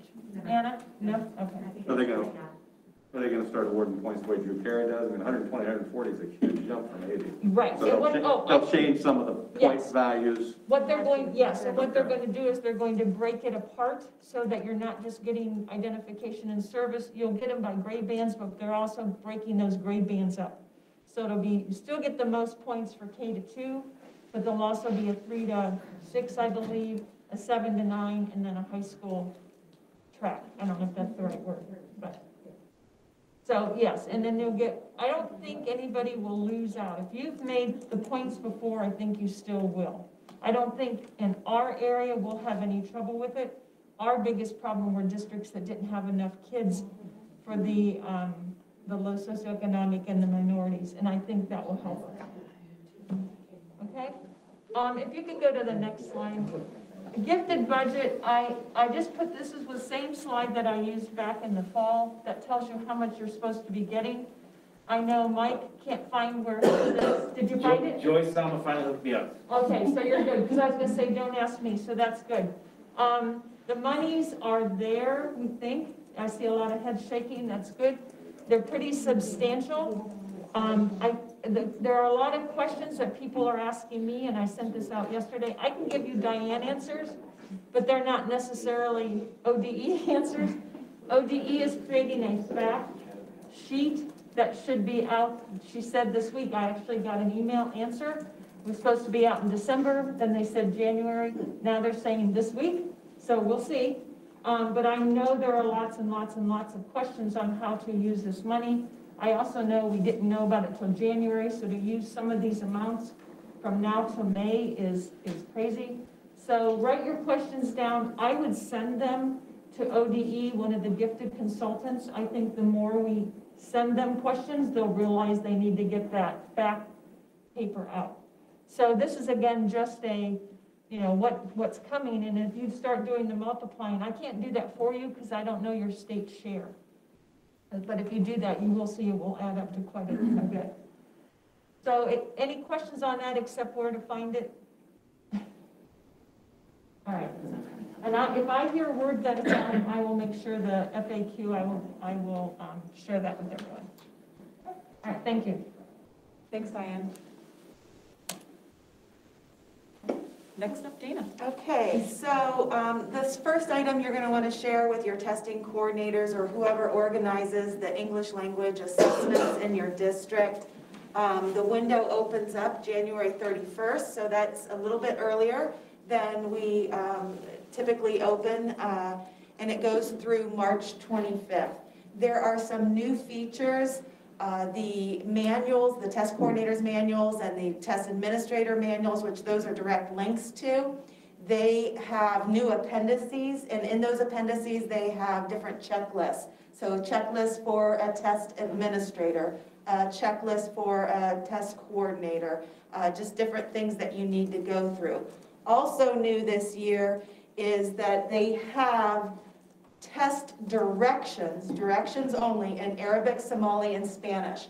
And those are in script as well as a recording. So if you have somebody who can't read Arabic, for example, then you can play that script for the students. So that is new this year. And then some of those new features they're going to be talking about on a webinar next week. I put a registration link to that webinar that OD is doing on the administration for OELPA. Last year, because of our situation, we were allowed to administer the speaking portion in groups, but they had to be very spread out, and because the speaking is one-on-one, the student speaks into the microphone, into the computer. If there's any other outside noises, it won't read it, and it will be a did not attempt. But because there weren't too many issues last year, they're allowing that again this year. But if there are other noises that are picked up, they'll cancel it. So make sure that if you're doing that, that you have the kids spread out in a large room so that it's not picking up other sounds. So that was kind of good. And that's on page 9 in the manual if you wanted to look at that there. The other thing I want to remind you about the OELPA is please use as many staff members other than your EL teachers as possible to administer the test. It's 4 separate tests, and it's very time consuming for the TESOL teachers, and that's a lot of instruction time lost with the English learners. So we want to get them as much instruction as possible, so please utilize whoever else you have on staff that is administering tests. So that information's there. Also, as I've shared before, we do have extended ELP standards for those English learners who also have significant cognitive disabilities. And so those are on ODE's site. That's a link to those extended standards. Next year, we'll have an Alt OELPA test.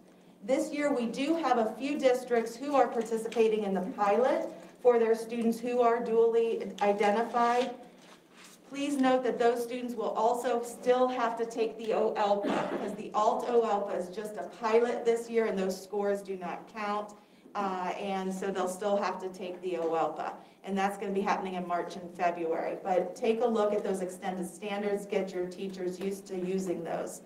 And then lastly, just an announcement, and this has already gone out to all your school psychs and your EL staff and your districts.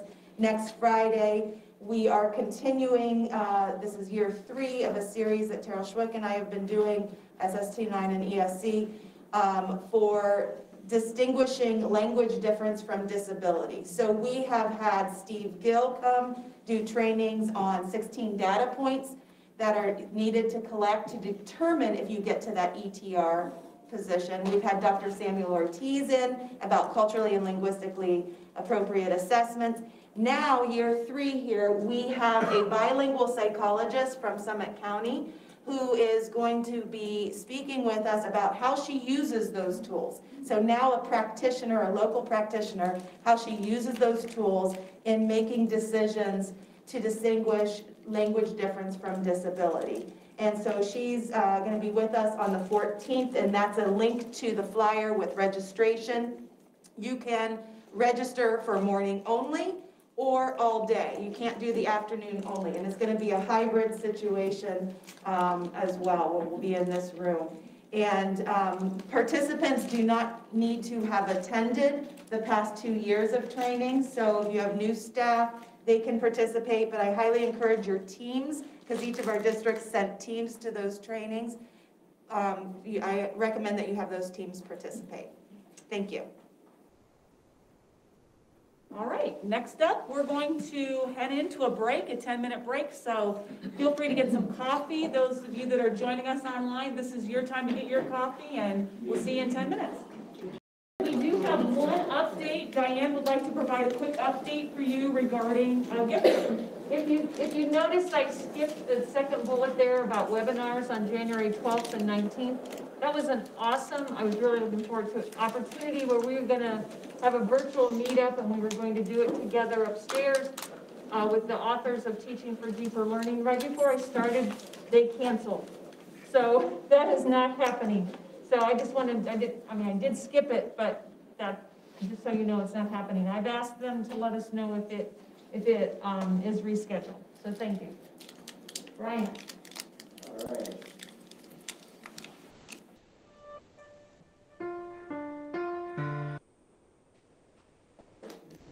No more break. We don't need another update. So welcome back, guys. Happy New Year. today I wanted to kind of talk to you guys about some OST and EOC updates. The first being right before we went on break, the third grade fall reading test results came out. So the first thing that we wanted to do is I wanted to get out to you guys just a way for you to share your results on that.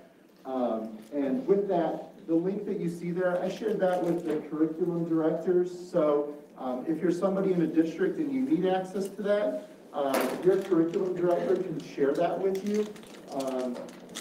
And then what you'll see when you actually click on that is fall 19, the fall 20. Those results are already in there, so you won't have to add those ones. Those will be in there for you. Now, to make this process a little easier is now that we're in the centralized reporting system, we just kind of wanted to walk you through that a little bit. I know some of you guys have been in there. I know some of you, it's still a little new to you and you might be a little hesitant in there. So we just kind of wanted to walk through some of the pieces to this. We are in the process of, I'm in the process of putting together a video, a couple of videos actually, that will guide you through that. So if you want to share those with people that are using that centralized reporting system, you'll be able to do that. So. Brian, are we supposed to put our percent in there for you? Yeah, if you want to go ahead and put your percent in there. Those first two columns, Anna, should be filled out. Yep. And then it's just that the new column, if you guys want to put your data in there, that will really help out. Okay. So first, how do we get to the centralized reporting system? If you go to the Ohio Assessments portal here, so oh.portal.cambiumast.com, click on that link, it'll bring you to this page, which I think we're all very familiar with, whether we use the Restart Readiness or the Ohio State test. From there, if you click on, right here where it says Ohio State test, you'll go to the next page and then you'll have to scroll down. So what we're going to click on is where it says Teachers and Test Administrators. So if you scroll to the bottom of that page, that's where you will find that. From here, you'll click on the centralized reporting system. Now, so one thing that I want to make a point to you as well is right below that, the online reporting system, we sent out earlier after our last ILC that they opened that up temporarily so that you could pull out the old item analysis reports if you needed those. That is open until next Friday. So if you haven't had a chance to get in there and pull anything out that you'd like to, now's the time to do that. So you'll want to get out any of those old item analysis because they're not going to create that report like that in the future. So I'm working on a workaround to that, but we'll kind of talk about that and see if that's something that you need there. So centralized reporting system is where we'll go next. Okay. You'll log in, email, password, and then you'll select a role. Now, one of the things that I want to tell you guys about these roles is they've changed the access to this. So a lot of our teachers, we assign them a TE role, and I know there was kind of a confusion when they first put that out there. So we started as TA, and then you had to switch them over to a TE so they could see data. The role there with the TE is TE is only going to be able to see data of students that are in their roster. Okay. Now, with that, let me say this. As a district, I know some of our districts, instead of linking it to a teacher, they might link it to the principal. Okay? If you do that, or when you do that, the teacher won't be able to go in and see their own data there. Okay? So hopefully that makes sense. The reason that I tell you that is I know many of you have shared with me an access as a TE so that I could go in and build reports and create reports for you. I don't think that's going to work anymore unless you add a roster for me of these are all the students. The other thing that's optional there is if we change my role to a building reports user or a district reports user, those will give, I believe, the access that we would need to pull the report and create those things for you or help you out with that data. So if at any point you guys have any questions on that or you need help putting something together, please just email me, call me, and we'll kind of talk through what we need to do for me to have access to that, okay? So ordinarily when a teacher would go in here, they're just going to select their role. They'll probably only have one role there. It'll be TE. And then most people don't have a large amount of roles, but you can select a role. Okay. When you do that, right now my screen's kind of messy, and I did that as on purpose because this is what it'll look like at the end of the year. You're going to have your OST results in there. You're going to have your benchmarks in there. You're going to have your check marks or checkpoints in there. You're going to have your OELPA results in there. You're going to have your OELPS results in there. And alternate assessment in there as well, I believe. So I think I hit all of them. So you're going to have a bunch of tiles, and you can see for the OST, we have one for each subject area. If you were to go in there right now, you're probably only going to see your OELPS, and you're probably going to see your ELA test, because that's all that we have right now for this year. So the one thing that I want to bring to your attention is when we get to the end of the year, this little snapshot here, this is actually going to be all of your grades combined. So this is going to be math in general, and it'll break it down by the percent that score at each level. So we have our limited, basic, and on through. Dana, I know for our EL folks, that scale, I think there's only 3 emerging, and it's I'm drawing emerging, progressing, and proficient. Yeah, so you're going to just have those 3, so, and they'll have a scale next to it that you can click on if you're not familiar, but the people accessing that probably will. All right, now, how do we get to our actual results? For ELA, if you only have 3rd grade in there right now, you can count up the advanced, the accelerated, and the proficient, add them together, get your percent there. Because there's only one in there right now. If I want to get in and just look at one subject at a time because I have multiple, what I'll do is I'll find the tile that I want. So let's say I want the ELA test. I'll click on that. And actually, this is math here. And then once I click on, I can either click on the link here or the magnifying glass. They actually both do the same thing. You'll get a sheet that comes up, and it will have all of the different tests. So if you're clicking on the ELA one right now, you're only going to have grade 3 English language arts. It's only one option because that's the only test that we've had. Brian, I have a question here from Becky. Yes. She said, Brian, please remind me the difference of data in EVOS and the CRS. Okay, so EVOS is going to be your value added data. So that's comparing, and there won't be EVOS data for this test right here. It'll come out, the results comparing, well, for 3rd grade, there isn't EVOS results, but when we take our spring test, it'll compare it to their previous test. That will come out next fall for this year's data. This is the actual how they did on the test. So we'll see how they did on their end of course test, their OST test for 3 through 8, the actual proficient, basic, limited, that sort of thing. So hopefully that answers the question. And Brian, not to vote, would you find your item analysis in this, or is that still in? Yes, so you will find an item analysis in this, which I love, I think is great. It does more, but the item analysis that we used to use, they didn't carry that over. So it's going to look different, but I've created something that's going to make it so that we can still have that item analysis if that's something that's useful and helpful to you. Okay. So if we're looking at 3rd grade, let's pretend this is English language arts. We can go ahead and click on this right here, and we'll zoom in. And what we'll notice is on this page, we can see the state, we can see the district, we can see the school. District and school a lot of times may be the same, but if you're elementary and you have 2 or 3 different elementaries, you know, that your district could be different from your school, or if you're like a subject like algebra where you're taking it at the middle school and the high school, those could be a little bit different. We'll then see rosters here. So if it's a teacher, they're probably only going to see their roster. If you're district personnel, you'll be able to click on individual rosters to see actual individual students there. One of the things that I recommend when I'm looking at this, especially if you're a teacher, is right here it says standard keys.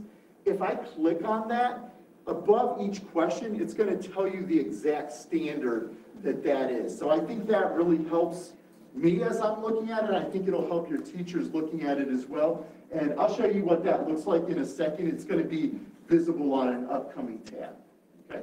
So this is math, where I feel the most comfortable. And so we have, what we start out here is we can break this down. Sorry, one thing I forgot to tell you.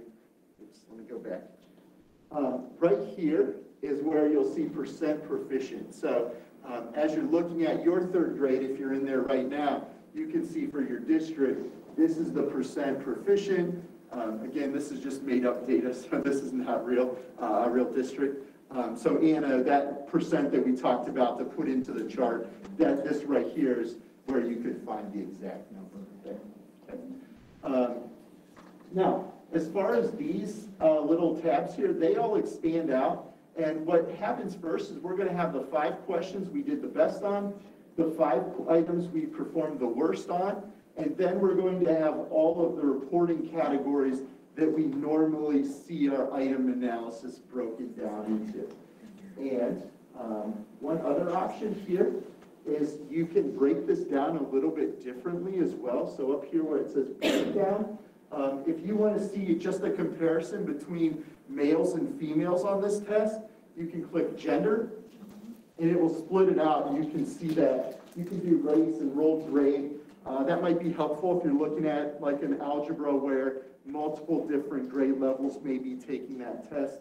And then migrant students, that's all that I have on mine that I see. So as you get into yours, you may see some different things, but I think right now those are the main ones that you'll see. So you can let me know if you have different options there, but that's what I'm seeing when I do it. Okay, which is kind of nice to be able to break it down a little bit. And just a reminder that migrant student is different from immigrant student or different from EL student. So it's very specific identification from OMEC, Ohio Migrant Education Center. Okay, thanks, Dan. All right, so let's go ahead and open one of these up. So when you open them up, so here's the 5 best and the 5 worst. And I'm going to skip over that because a lot of times you might find that they're tied for the same amount there.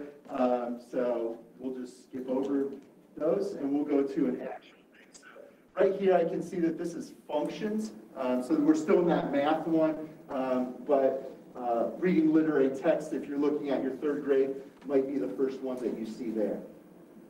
You still have your state, your district, your school. And then down here where it says my students, you'll start to see individual students listed. Okay. This is telling you that functions, question 4 was the first question over functions on that test. This right here, because I clicked that indicator tab, I slid it over, it's telling me what indicator this is. It's 8F2, and I can see how many points that's worth.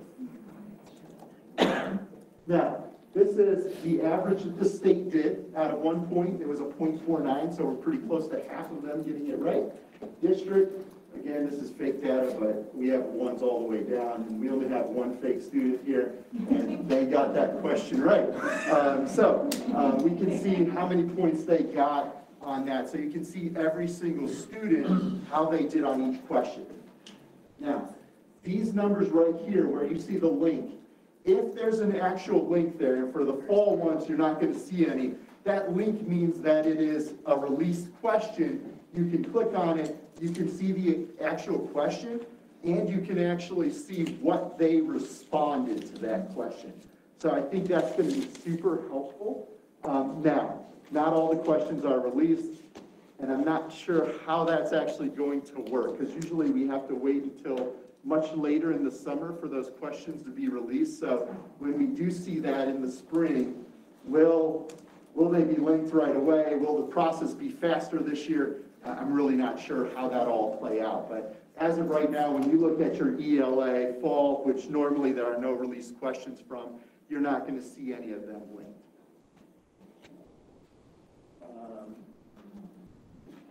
Let me go back one more time. This will be helpful if you're doing a benchmark though. So one of the things I want to say, you'll notice that there's a link here and a link here. This will just show you, if you click on the link at the top, that's just going to show you the question, right? It won't show you how the student answered. If you click on your student score here, which has a link, that will actually show you what your student entered there. So if it is a multiple response question, which I know a lot of teachers say, it'd be nice if I could see what they answered. If it was released and it's linked, you can click on there and you can see, oh, they were supposed to click 3 to get this question correct. They only clicked 2 or something like that. So you'll have a better understanding of what they got wrong on each question. And that is available on the benchmark and the checkpoint now. Okay? So I kind of whited this one out. It's just a sample here. So when you actually get into the questions, you don't have to keep going back out. If you want to stick with a single student, you can just click over to get to his next question and keep going through that way. If you want to look at all the number 4s and you just want to change to the next student, there's a little drop-down menu right here that if you click it, you can select the next student that you want to look at. All right? And then this would be an example where you can see exactly what they picked. And then up here, sorry, I meant to mention this. This is going to tell you where, right at the top, you'll see is what they were expecting the student to answer. So if it's a multiple selection one, they'll tell you all of the ones that they were expecting. All right, now let's talk about printing some results here. So for printing, there's a process that we'll go through here. So there's a couple different ways. I should say that about pretty much everything in this system. There's multiple ways to get to all of the different things. So we're just starting with a very basic view here. And so if you want to download student results, we're going to go to right here where it says download student results. A page that looks like this will come up. And we'll select the test that we want. Click next. We'll select the subject that we want. So I'm going to click ELA here. And then we'll have a choice to do all students. And you can see that I might have multiple rosters here. If you want to just click one teacher's roster, you could do that. A bunch of different options here. So if you're a single teacher, obviously you're not going to have multiple rosters. You'll just have your own. Okay? And then when you hit next, okay, you'll have some options over here in a gray box. So if you want to print the report, like the nice shiny glossy report that gets sent home at the beginning of the year, and I guess for 3rd grade we'll get those as well, you can click here, you can click individual student report, you can do single PDF or multiple if you want one for the entire class. There's a simple and a detailed. So on those, there's a little bit more information on the second one. It gives the item analysis, breakdown of how the student did on each question, that sort of thing. There's a couple additional graphs, so feel free to play with it, see which one you like more, but that's an option. Dana, you're going to love this one right here. I can click and change the language there. So if I do need to send it home to a Spanish-speaking family, I can change that language, print it off for them, and send that version home. Right, so just to clarify that, so when we're sending communications home, we are required to send communications in a language that the parents can understand. So that's important for all districts to know, so that you can send that information in their language. Is it just Spanish, or what other languages are there? Let me check that in a second, okay? So I know that you can change it. It's been a while since I put that slide together, Denise. So I think that they have many options. I think it's like a Google tool that they're using. All right. Then, if you're looking for the old spreadsheet that we used to get when we went into the ORS that said student results, the way you could print that is if you go student data file. I always change it to CSV, but XLS will put it in Excel as well. And then single file data, a single combined data file, that's going to put all your subjects together. We only have ELA right now, so we could really click that one, and we're just going to get the ELA results there. So you would have the names and all the other information that you would ordinarily get. It's the exact same report that we're used to seeing there. Okay. One follow-up option then, and this is new, so this wasn't we didn't have this option before. If we go back to this screen when we clicked on and we had all the different ELA or all the different math subjects, you're going to notice that there's a little export button next to each test. If I click on that, it's going to take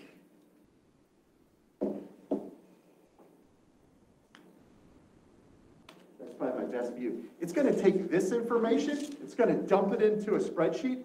It looks ugly.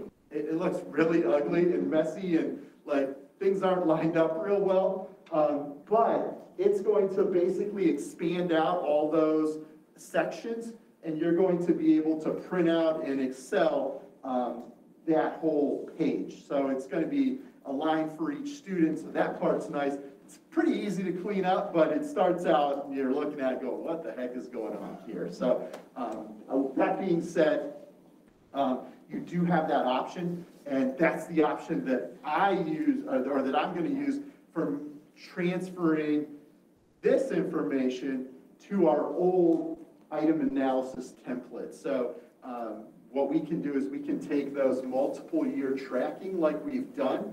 We can take this export that we got, I can dump that in there and then transfer it over. So that is, I'm going to work on some instructions for you. If you're somebody who wants to do it on your own, that's fine. If you're someone who right now is like, oh my gosh, there's so much stuff to do. If you want me to do it for you, I'm happy to put that together for you. But basically, I have most of it built. I've already worked on it for a couple of our districts. And we're good. So like it will work, and we'll put it together. We can send it out to you. So, so I thought that it was something that like I miss not being able to see. This is our percentage that had 0 on this question, 1, 2, 3, 4. So I missed that. So we put that together. So it'll tie in there. We can dump it right in with what we did last year as far as tracking those. And we're all set together. Okay. So if that's something that interests you, just let me know, and I can work on helping you put that together. All right. So that's all I have for today. If you guys have any questions before I sit down and hand it over to Amanda and Jen. And the chat looks good, right? Awesome. All right. Thanks, guys. Have a great day.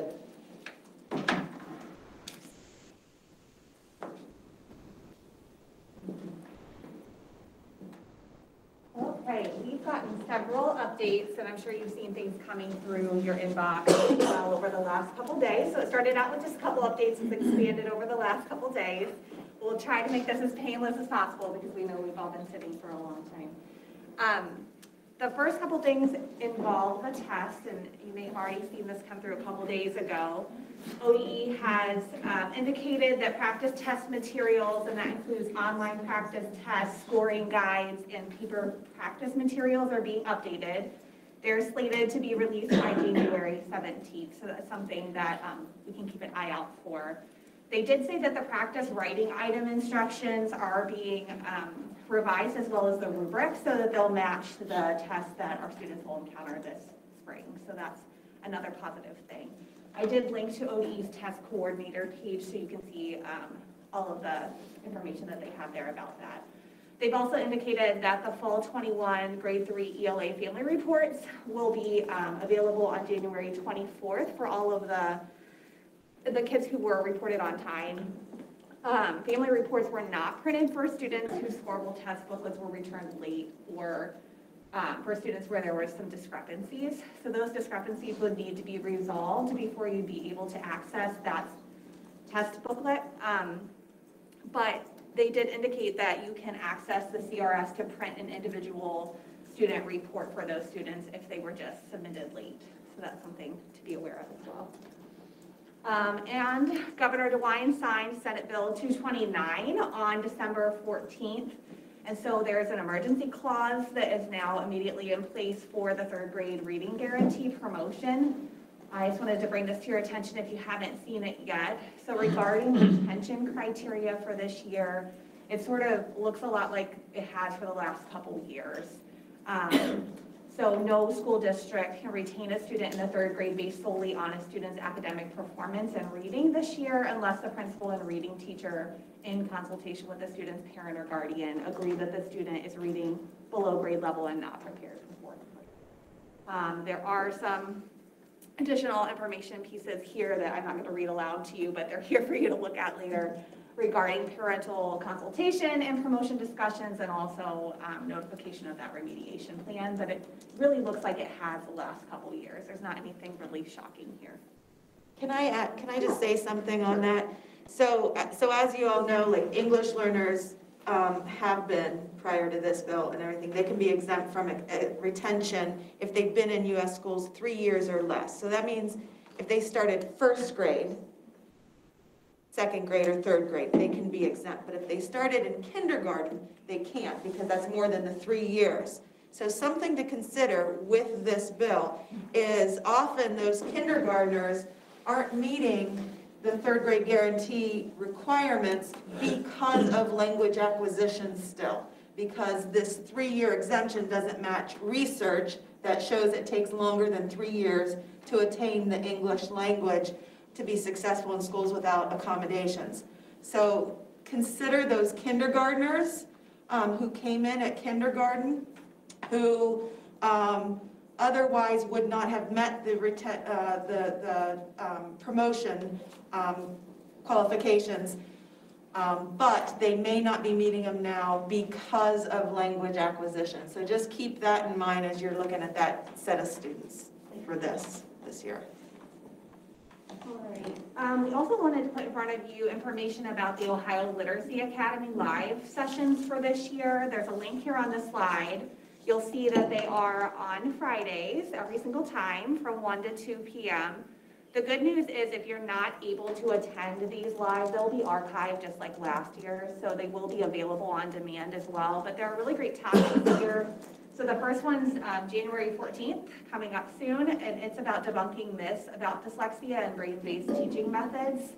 I'm really looking at the implications for systems change. That will be a really timely one for us right now as we begin the work around our legislation. We also have some topics here around the science of reading and English learners with really excellent speakers. We have one coming up on intentional conversation and play in early childhood, and leading literacy and growing equity as well, and really looking at how we can improve reading instruction for all students. So these are really great topics, really timely ones. We're really excited about this opportunity, and hopefully this is something you can add to your professional development catalogs as well. We know that this isn't an ideal time for teachers to jump on and view these videos, but because they'll be recorded and archived, they'd be really great things to facilitate during your PD days as well, if you feel like they meet your needs and fit with your one plans and your literacy plans. Amanda, where do you register for these out? They actually are not requiring registration. Thank you for asking that. So that website for Literacy Academy Live, and Jen, you can jump in as well if I don't clarify this well enough. They are going to have kind of a live streaming approach to this, and you'll just be able to access the link directly from ODE's website and jump right on to those trainings. So there's no registration required. I'm going to pass it off to Jen just for a moment to update you on the dyslexia legislation piece. Yes, so as most of us, if not all of us, already know, the next draft of the dyslexia guidebook was released on Monday. Please know, again, it's directly linked here for you, that the questionnaire for feedback will be open until January 19th. And January 19th is very intentional. It gives a week to really process and analyze the feedback before the committee meets again on January 25th. Okay, so please know, again, as we talk through this, we know that the committee was up against a very tight timeline in getting this guidebook out. And they were very, of course, first and foremost, prioritizing what needed to be in there based on the legislation, which we can all relate to and understand. So now we're at that healthy conversation place that we know what's in there has to be in there. But in reality, how do we make this usable and beneficial for everybody? So please know that, again, a big piece of feedback when that first kind of draft of the draft came out was we really need to do a good job of differentiating between requirements, right, and recommendations. So, you know, as at all levels of the system, all stakeholders, we all said that very loud and clear. So the conversation right now, which I think will continue to take place, especially on January 25th with the committee, is how do we do a better job of that, right? So what they're talking about right now, which if it comes to be, I think will be incredibly beneficial, is along with that release of the final guidebook, there will be a companion document, very short, like 10 to 12 page, that outlines very specifically what is required of districts. Okay, so like it'll be very specific and it'll be presented side by side on the website as companion documents. So we think that that'll be really helpful. Again, the way those early conversations are panning out, I know as I got to hear some things, I was like, yes, go that direction. Yes, go that direction, please. Like that's what we need. And so from the systems level support side of things, we're encouraging the State Literacy Network, you know, that we're all a part of, to say, okay, we need you to prioritize these requirements for everybody. These need to be tier 1, universally accessible. This is where we need to go. And then that'll free all of us up, you know, as your additional layers of support to come alongside and really coach and provide support around those best practices. So we're hoping that that's kind of how this evolves to pan out the rest of the year. So hopefully that makes sense. But just, you know, continue to keep in mind how valuable your feedback is, and that this guidebook is really just one component of the law. Hopefully you saw some of the changes that you suggested in your feedback reflected in some of the early revisions on this as well. For sure, yes. So again, the committee meets again on January 25th, and they really are hoping to submit for state board approval in March. Okay. Actually, I think I'll say one more thing here. If I could pick one thing for you as districts to prioritize, based on the conversations I'm hearing, here's what I would recommend. I would say read the section on criteria with regards to the screeners. Okay, that would be the first thing I would do if I were you. The vendors are being asked to respond to those things. Okay, we know that's the case. ODE is in contact with vendors. ODE is not the customer. Like that's just the reality of the conversation. Like we can be in contact and we can provide that feedback as different layers of support, but we are not the paying customers. You have the opportunity right now, seeing what that criteria looks like, to get in contact with your vendor and say, hey, we'd love to continue to partner with you, but look, like this is what we need for you to be able to provide for us. So that would, again, based on the conversations I'm having, that would be like one next step I would encourage you all to do, is to just really take a critical look at that. Again, you are the customers, so they respond to that. So that's a good thing. Oh, I'm sorry. Go ahead. One question I was curious of, because I really appreciate they separated the books out, because I thought that second book, it reads very much like the Ohio Plan to Raise Literacy, where it just kind of makes sense. Mm-hmm. Boy, I think it would be great to have like a one-pager that just says, here's in a nutshell what these 60 pages are saying. So like my read as a high school-minded person, I've got DIBELS in place, I've got a core reading program in place, I've got heavy reading foundations in place. So I'm doing checklists in my head, but I'm not 100% sure what all check boxes I need to hit. Exactly. That's great feedback. Yes, absolutely. So is that something maybe we, even as a team, could like... And we don't have ODE's guidebook yet, do we? They didn't release that. The 10 to 15 page that they're doing that you're going to want for that. No. They have not released that. We have not seen that. No, that's they just are a creating conversation right now. And we are all saying, yes, yes, yes. Pushing. I heard Beth Hess say it's not up for conversation. That is a definite. She told them it is not even And since she said it is a done deal. Said I'm not asking permission. I'm not asking permission for it. Okay. And she said it'll be just like the guidebook they do for third grade reading guarantee. And she explained to the committee, this is what we do. We put together these guidebooks to aid our districts in implementing what has to be done. And she didn't use the word cliff notes or term, but basically that's what she meant. I love that they're gonna do that. I still would love an idiot-proof one, because I feel like I may need that. I agree. And then the second question I was gonna ask about was if there's been any, anything that you've heard related to, part of the piece I think, at least for districts that are trying to figure out, gosh, am I in compliance or not, or how much am I gonna change, is what is the reporting side of this gonna look like? So, for example, on the PBIS side of things, we as a district kind of label ourselves A, B, C, D. We work with ValPAC to make sure. So we kind of have like an SST person we reach out to and we say, hey, this is what we're doing. We're heading in this direction. Where should our label be? Are we looking at something similar to that? Or are we looking at a whole nother layer of EMIS reporting that has yet to be really kind of flushed out? That was discussed in the meeting last month. That was not something we formalized because we're waiting to see what that ends up looking like in that second book, which is probably where that will be living. But they did discuss two options, basically reporting to EMIS, having the superintendent report, or kind of leaving that up to the district to oversee without the reporting formally. So if they're taking votes, we'll take the local control. I think all in favor? It was very, in full transparency, when we were listening to it, it was very distorted. I don't know how many other people listened online, but that part was very difficult to hear with full clarity. It did sound like they took a vote. Michelle, you guys were there in person, so I'm happy to defer to you on this. I didn't feel comfortable putting that in my notes when I couldn't hear it with 100% clarity until I saw it on paper. Is there anything you'd like to add since you were all there in person? The EMIS reporting session, I don't necessarily know that they're clear on it. So I don't even know that, from what I heard, you guys can share if you heard something different. I don't know that all the members of the committee even understand how complicated EMIS is. What they want and what we can offer. And they want it to follow a student from district to district across the state, and we know how that works in the EL world and every other world that we live in.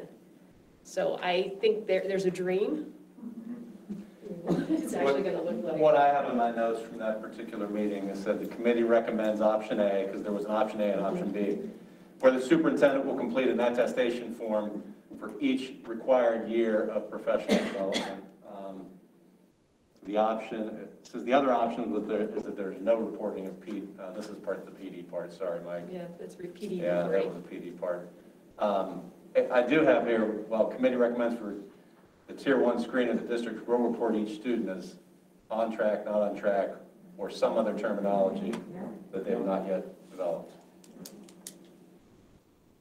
So that should be in that other guidebook when we get it, with all of the requirements laid out, but we're waiting to see that. Well, and I assume that's something that probably is going to be, it will be in law, and ODE is going to have to figure it out. And I don't know that they'll necessarily have it figured out at that time when all of that is voted on, but it's something that they know they'll have to do. So it'll be pieced together as everything else is. But yeah, I don't think there's a clear, I didn't hear a clear picture of that at all. Right, so let's just try to hit a couple more things in the time we have. We did put LM against the wall again on the timeline for screeners because we know that list is eagerly anticipated by a lot of people. He estimated those lists to be released in late March, early April. So that's what we're looking at right now. There will be 2 lists. Okay, so one will just be, again, that list of tier 1 dyslexia that meets the criteria. Another will be that overlay with third grade reading guarantee and tier 1 dyslexia. Okay, so just an update there. And we will have. Can you say that date again? Yeah. He estimated, it was broad, he just said late March, early April. So that was the best we could get. We kind of put him on. Peggy Sorensen at that meeting said March 31st. Okay. Same thing. I thought that they had to do it before December 31st. Wasn't that part of the? That was just develop a guidebook. It's already a draft. A draft. It's not included. OD told them that, somebody told them, I remember at the meeting, by developing that draft, they met their requirement by December 31st. It's not done, but they met their requirement of developing a guidebook, just not in final form. Can we use that logic to apply to our work? I want to think about that. So hint, hint, my encouragement to look at the criteria compared to what that approval will be. So, Yeah. And that's exactly what ODE consultants shared with me as well, even in private. But we can do that. I know. But how do we get a test creator to be able to nationally norm that, to give us the information? They cannot. Right, in that window of time. In that window of time. And train staff. And there's no budging on the criteria. I mean, I've tried. That criteria is a criteria, and we know what the criteria spells out. I'm sure the funding's coming right behind this. I'm sorry? I'm sure the funding to do all this is coming I right. actually, in my comments, I asked ODE, they were supposed to, and I forget the date, well, I think it was December 31st, they were supposed to study 3 or 4 or 5 districts who have already implemented such practices and look at what the financial implications are and report on that, and they said they'd get back to us on that. Yeah, and they even shared that there are several of us that were on that call or at that meeting that they would be contacting, and I don't know if anybody in this room's been contacted, but I know a lot of us were in that meeting, and I don't think anybody's been contacted that I know of yet. But Beth Hess did share that, keep in mind with your emergency ESSER funds, that you only have to screen grades 2 and 3, so this first year. So that could be a use of your emergency ESSER funds also, and she wanted to remind us that there are those funds that could be used for that. Yeah, we already have them designated as a result of their That was a recommendation of hers. That's interesting. Maybe we can use our homeless funds for that. For all her They're a gift to dyslexia. That's true. That's it. All right, we're going to keep moving, don't under your time. Quick update on the professional development and certification guidance piece. There is a direct link now on the ODE website for that. I know that was one of the initial pieces of feedback I got as people started to glance through it, is where did that section go? So please notice that that is a direct link that is now updated on ODE's website. It allows it to be much more clear and interactive, which we appreciate. Know that in my role of filtering feedback, one of the things I've shared is, we're all kind of inundated with these Ohio Ed updates. If part of those updates could continue to be here, this was posted, here, this was updated. So that level of communication is clear. It goes out to everybody as quickly as possible as a, again, universal access piece, because, I know we all just sit in our offices and hit refresh on ODE's webpage all the time and wait for all this stuff to be posted, right? So we're really trying to help ODE to create that system of support that's more consistent. So, you're not waiting for these meetings to kind of get updates, or we're not bombarding you with emails along with that. So please, we just wanted to draw your attention to that. Yeah, and I just wanted to add, that this information will be included in that second companion guidebook piece, the practitioner's guide, or whatever they finally decide to call it. They're still deciding. So it is kind of nice that absent that second book right now, we have access to this information as part of the decision making now. So I just wanted to point that out and make it really explicit as well. All right, so again, our next Regional Literacy Network meeting will be immediately following the Literacy Roundtable on January 18th. So I just wanted to say thank you for your grace and understanding in shifting our last Regional Literacy Network meeting. We knew there were a lot of conversations happening on that Tuesday with the Literacy Roundtable.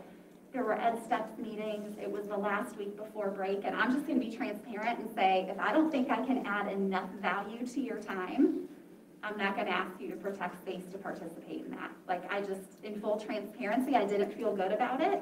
I felt like we would be continuing to kind of spin our tires in the mud, and you know how that can be. Sometimes you just have to take your foot off the gas a little bit.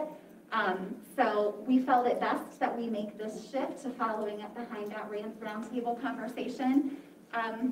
Honestly, as I hear conversations unfold, I have scenario A, B, and C for how we spend that time together, but it is completely open for conversations that we need to have. I mean, we might just pick one of these concerns that we have and work through a problem-solving protocol together and see what we can talk about. So I love that we'll have that opportunity before that feedback date closes.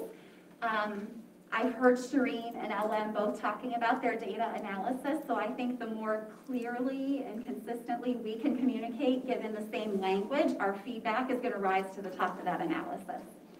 So I think if we can, if we have one more push that we need to make on that day together, that's an opportunity for us to do that. So again, I appreciate your grace and understanding, and I think it did open up a lot of good conversations amongst ourselves. So you are welcome. Again, you can register for the roundtable at the link there. Please feel free to invite other stakeholders. We're starting to hear from a lot of special ed directors, school psychs, lots of other people who are saying, I just feel like I want to stay more updated. I'm trying to understand my role in this. Instructional coaches, please invite anyone. Anyone is welcome to the conversation. So please register there if you've not already. Okay, and the last thing we wanted to put in front of you today is a free professional development module series for Reading Rockets. I don't know how many of you may already know that this exists, but we all know the importance of background knowledge in making new learning sticky, right, and helping it to attach to something. I know that some of you have teachers who've been through letters. I know some of you have small groups that are piloting this in a sense and getting ahead of this work. And other teachers who still have not been formally trained in the science of reading. This is a great module that's self-paced. There are certificates at the end of each module with quizzes. There's a pre-test and a post-test and certificates that are issued at the end of each. So you would have a way of kind of having evidence of completion, so to speak. It is wonderful. It was created by Reading Rockets plus the Center for Effective Reading Instruction, which is the accrediting body for certification when teachers go through that process and take that assessment for certification, which we'll speak more about in the future. And this also was created in partnership with the International Dyslexia Association. It has modules for all of those essential components of literacy, plus some early literacy skills and writing. It also has a module on assessment, which is really great. You don't have to register or anything like that. You can just hop onto the site. You can actually jump around too. So even as administrators, if you'd like to just work through the module on assessment and really go a little bit deeper with your own understandings of screening and diagnostics, assessment, progress monitoring, and those outcome assessments, it's a really well done free resource that we just wanted to bring to your attention. And again, it can be used for those teachers who maybe they've gone through a practicum already. Maybe there's another element that they still need to complete before taking that assessment piece. This is one way that they've recommended that teachers can study for the K. Perry assessment, which is part of that process. So just wanted to bring that to your attention. Again, we'll speak more to some of those details later. But we wanted to at least give you another professional development option to mull over. Thank you so much. If you have any other questions, we're happy to answer them real quick. All right. Well, thank you. Okay, thank you so much.